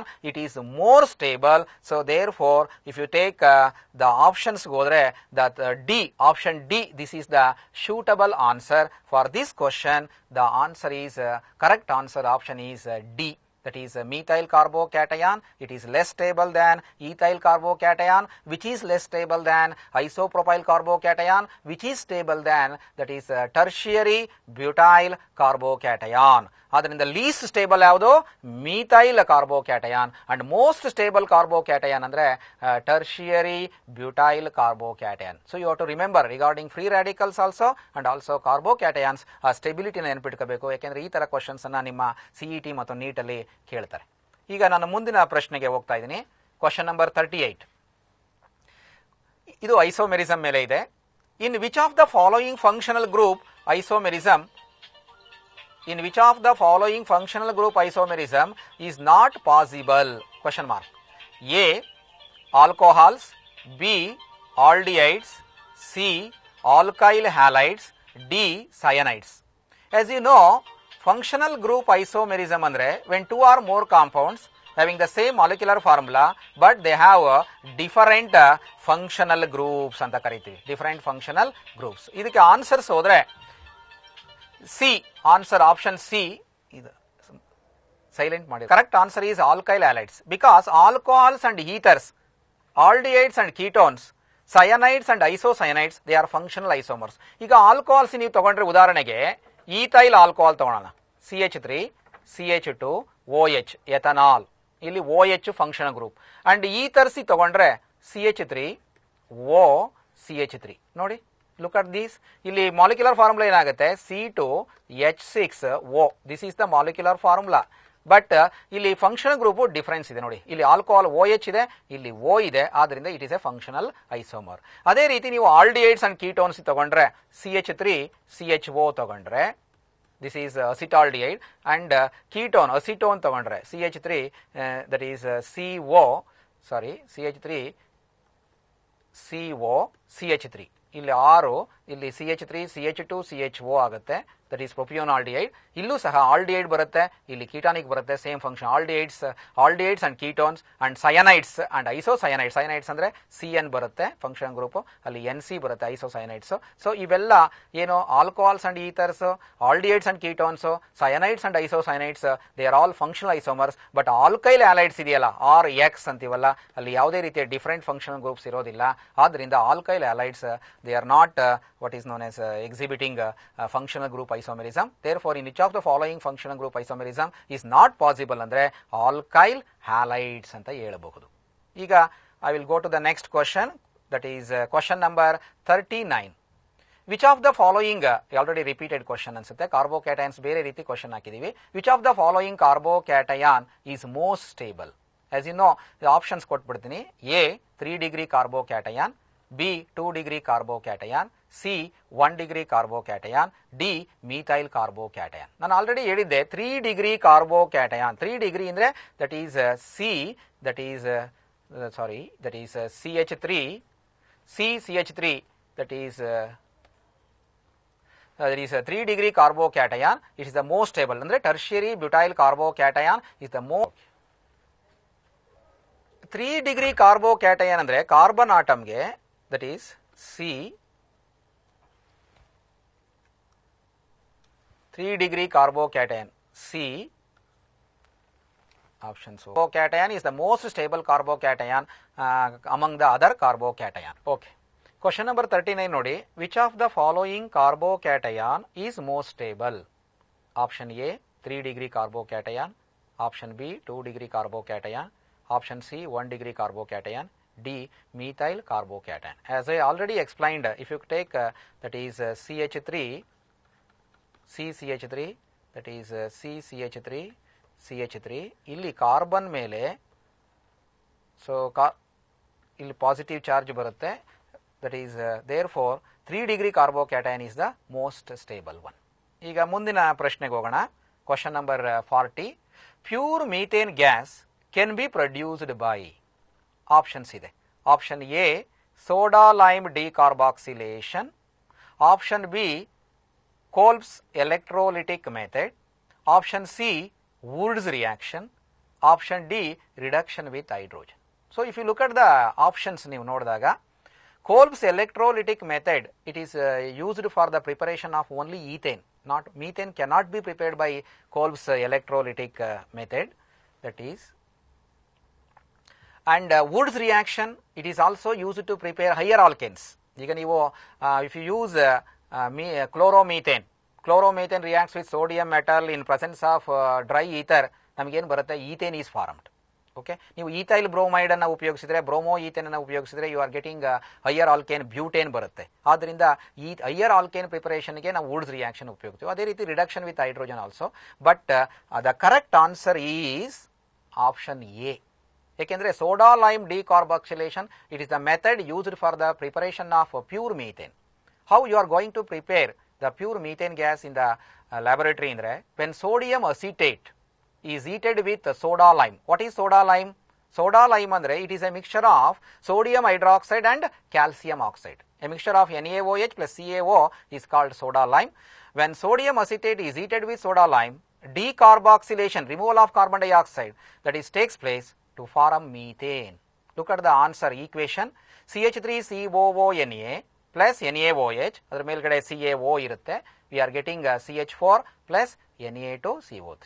So the correct answer, pure methane can be prepared by, the correct answer is option A, that is soda lime decarboxylation. ನೆನಪಿಟ್ಕೋಬೇಕು, ಇಲ್ಲಿ soda lime ಅಂದರೆ it is a mixture of sodium hydroxide and calcium oxide ಅಂತ ಕರೀತೀವಿ. Soda lime means it is A mixture of NaOH, sodium hydroxide and calcium oxide. This mixture is called soda lime anta karitivi.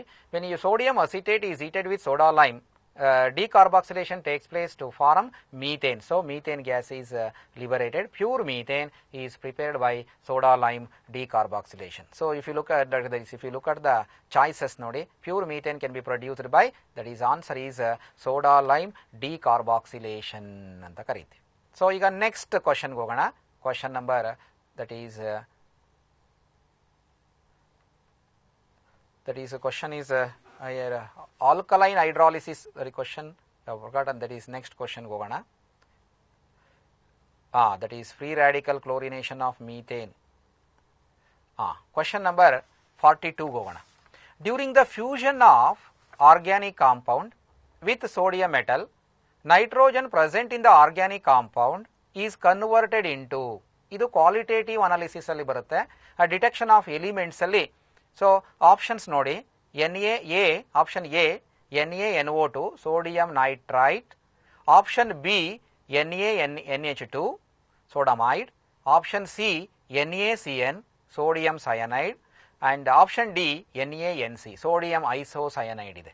ಇದಕ್ಕೆ correct answer C, sodium cyanide. In the Lazane's test, the organic compound containing nitrogen when it is treated with sodium fusion extract, the sodium metal reacts with carbon and nitrogen forming sodium cyanide ಆಗುತ್ತೆ. So equation ನೋಡಿ, Na plus C plus N arrow mark NaCN. NaCN ಅಂದರೆ this is sodium that is cyanide ಅಂತ ಕರೀತೀವಿ, sodium cyanide. Hence the correct answer that is ನೋಡಿ, during the fusion of organic compound with sodium metal, nitrogen present in the organic compound is converted into NaCN. The C is the correct answer. Okay. In next question number 43 ಹೋಗೋಣ. Chloropropane reacts with sodium metal in a dry ether to give option A hexane, option B propane, option C butane, option D heptane. ನೋಡಿ, ಇದು Wood's reaction ಗೆ example. The answer is A. Wood's reaction ಅಂದ್ರೆ when an alkyl halide reacts with sodium metal in presence of dry ether, higher alkane is formed.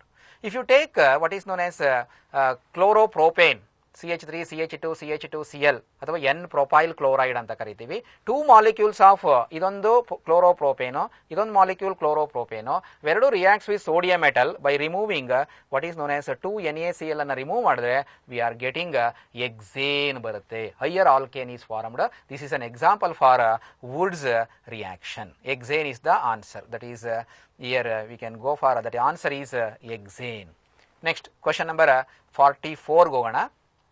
In Carey's method of estimation of halogen, 0.15 grams of an organic compound gave 0.12 grams of silver bromide. What is the percentage of bromine in the compound? A 44%, B 34.04%, C 54%, D 64.04%. ನಿಮಗೆ ಗೊತ್ತಿದೆ, Carey's method ಅಲ್ಲಿ first principal ಗೊತ್ತಿರಬೇಕು. It was invented by A German chemist Carey's ಅಂತ. Actually, in this method, Carey's method, a known mass of an organic compound, ನಿರ್ದಿಷ್ಟವಾದ ದ್ರವ್ಯರಾಶಿ ಹೊಂದಿರತಕ್ಕಂಥ ಸಾವಯವ ಸಂಯುಕ್ತವನ್ನ, it is heated with fuming nitric acid in the presence of silver nitrates contained in Carey's tube. ಆಗ ಏನಾಗುತ್ತೆ, when it is heated with nitric acid and silver nitrate solution, carbon and hydrogen present in the organic compound gets converted into or oxidized to carbon dioxide and water, but halogen ಇರುತ್ತಲ್ಲ, chlorine, bromine, iodine present in the organic compound, they get converted or forms silver halide formation ಆಗುತ್ತೆ. ಆದ್ದರಿಂದ ಈ problem ಅನ್ನು ನಾವು solve ಮಾಡೋದಾದ್ರೆ ಇಲ್ಲಿ first answer 34.04% ಬಂದಿದೆ. Molar mass of AgBr, atomic mass of silver 108 plus atomic mass of bromine 80 ತಗೊಂಡ್ರೆ 188 gram per mole ಬರುತ್ತೆ, molar mass of silver bromide. So 188 gram of AgBr contains 80 gram of bromine. So therefore 0.12 gram of AgBr contains 80 into 0.12 divided by upon 188 gram of bromine. ಆದ್ದರಿಂದ percentage of bromine is equal to 80 into 0.12 into 100 upon divided by 188 into 0.15. ಆದ್ದರಿಂದ answer ಏನು ಬರುತ್ತೆ, 34.04% ಬರುತ್ತೆ. So ಯಾಕೆಂದ್ರೆ ಅಲ್ಲಿ ನಾವು 0.15 ಅನ್ನೋದೇನೋ it is a mass of organic compound. ಇನ್ನು question number 45 ಬರೋಣ. Identify the following compound which exhibits symmetrical isomerism. Option A but2ene ಅಥವಾ 2-butene ಅಂತೀವಿ. ಆಪ್ಷನ್ ಬಿ but1ene ಅಂತ ಕರಿತೀವಿ, 1-butene. Option C butane, option D ಐಸೋಬ್ಯೂಟೇನ್. ಇದಕ್ಕೆ ಕರೆಕ್ಟ್ ಆನ್ಸರ್ but2ene. ಯಾಕೆಂದ್ರೆ butane and ಐಸೋಬ್ಯೂಟೇನ್ ಇವು chain isomers ಆಗುತ್ತೆ.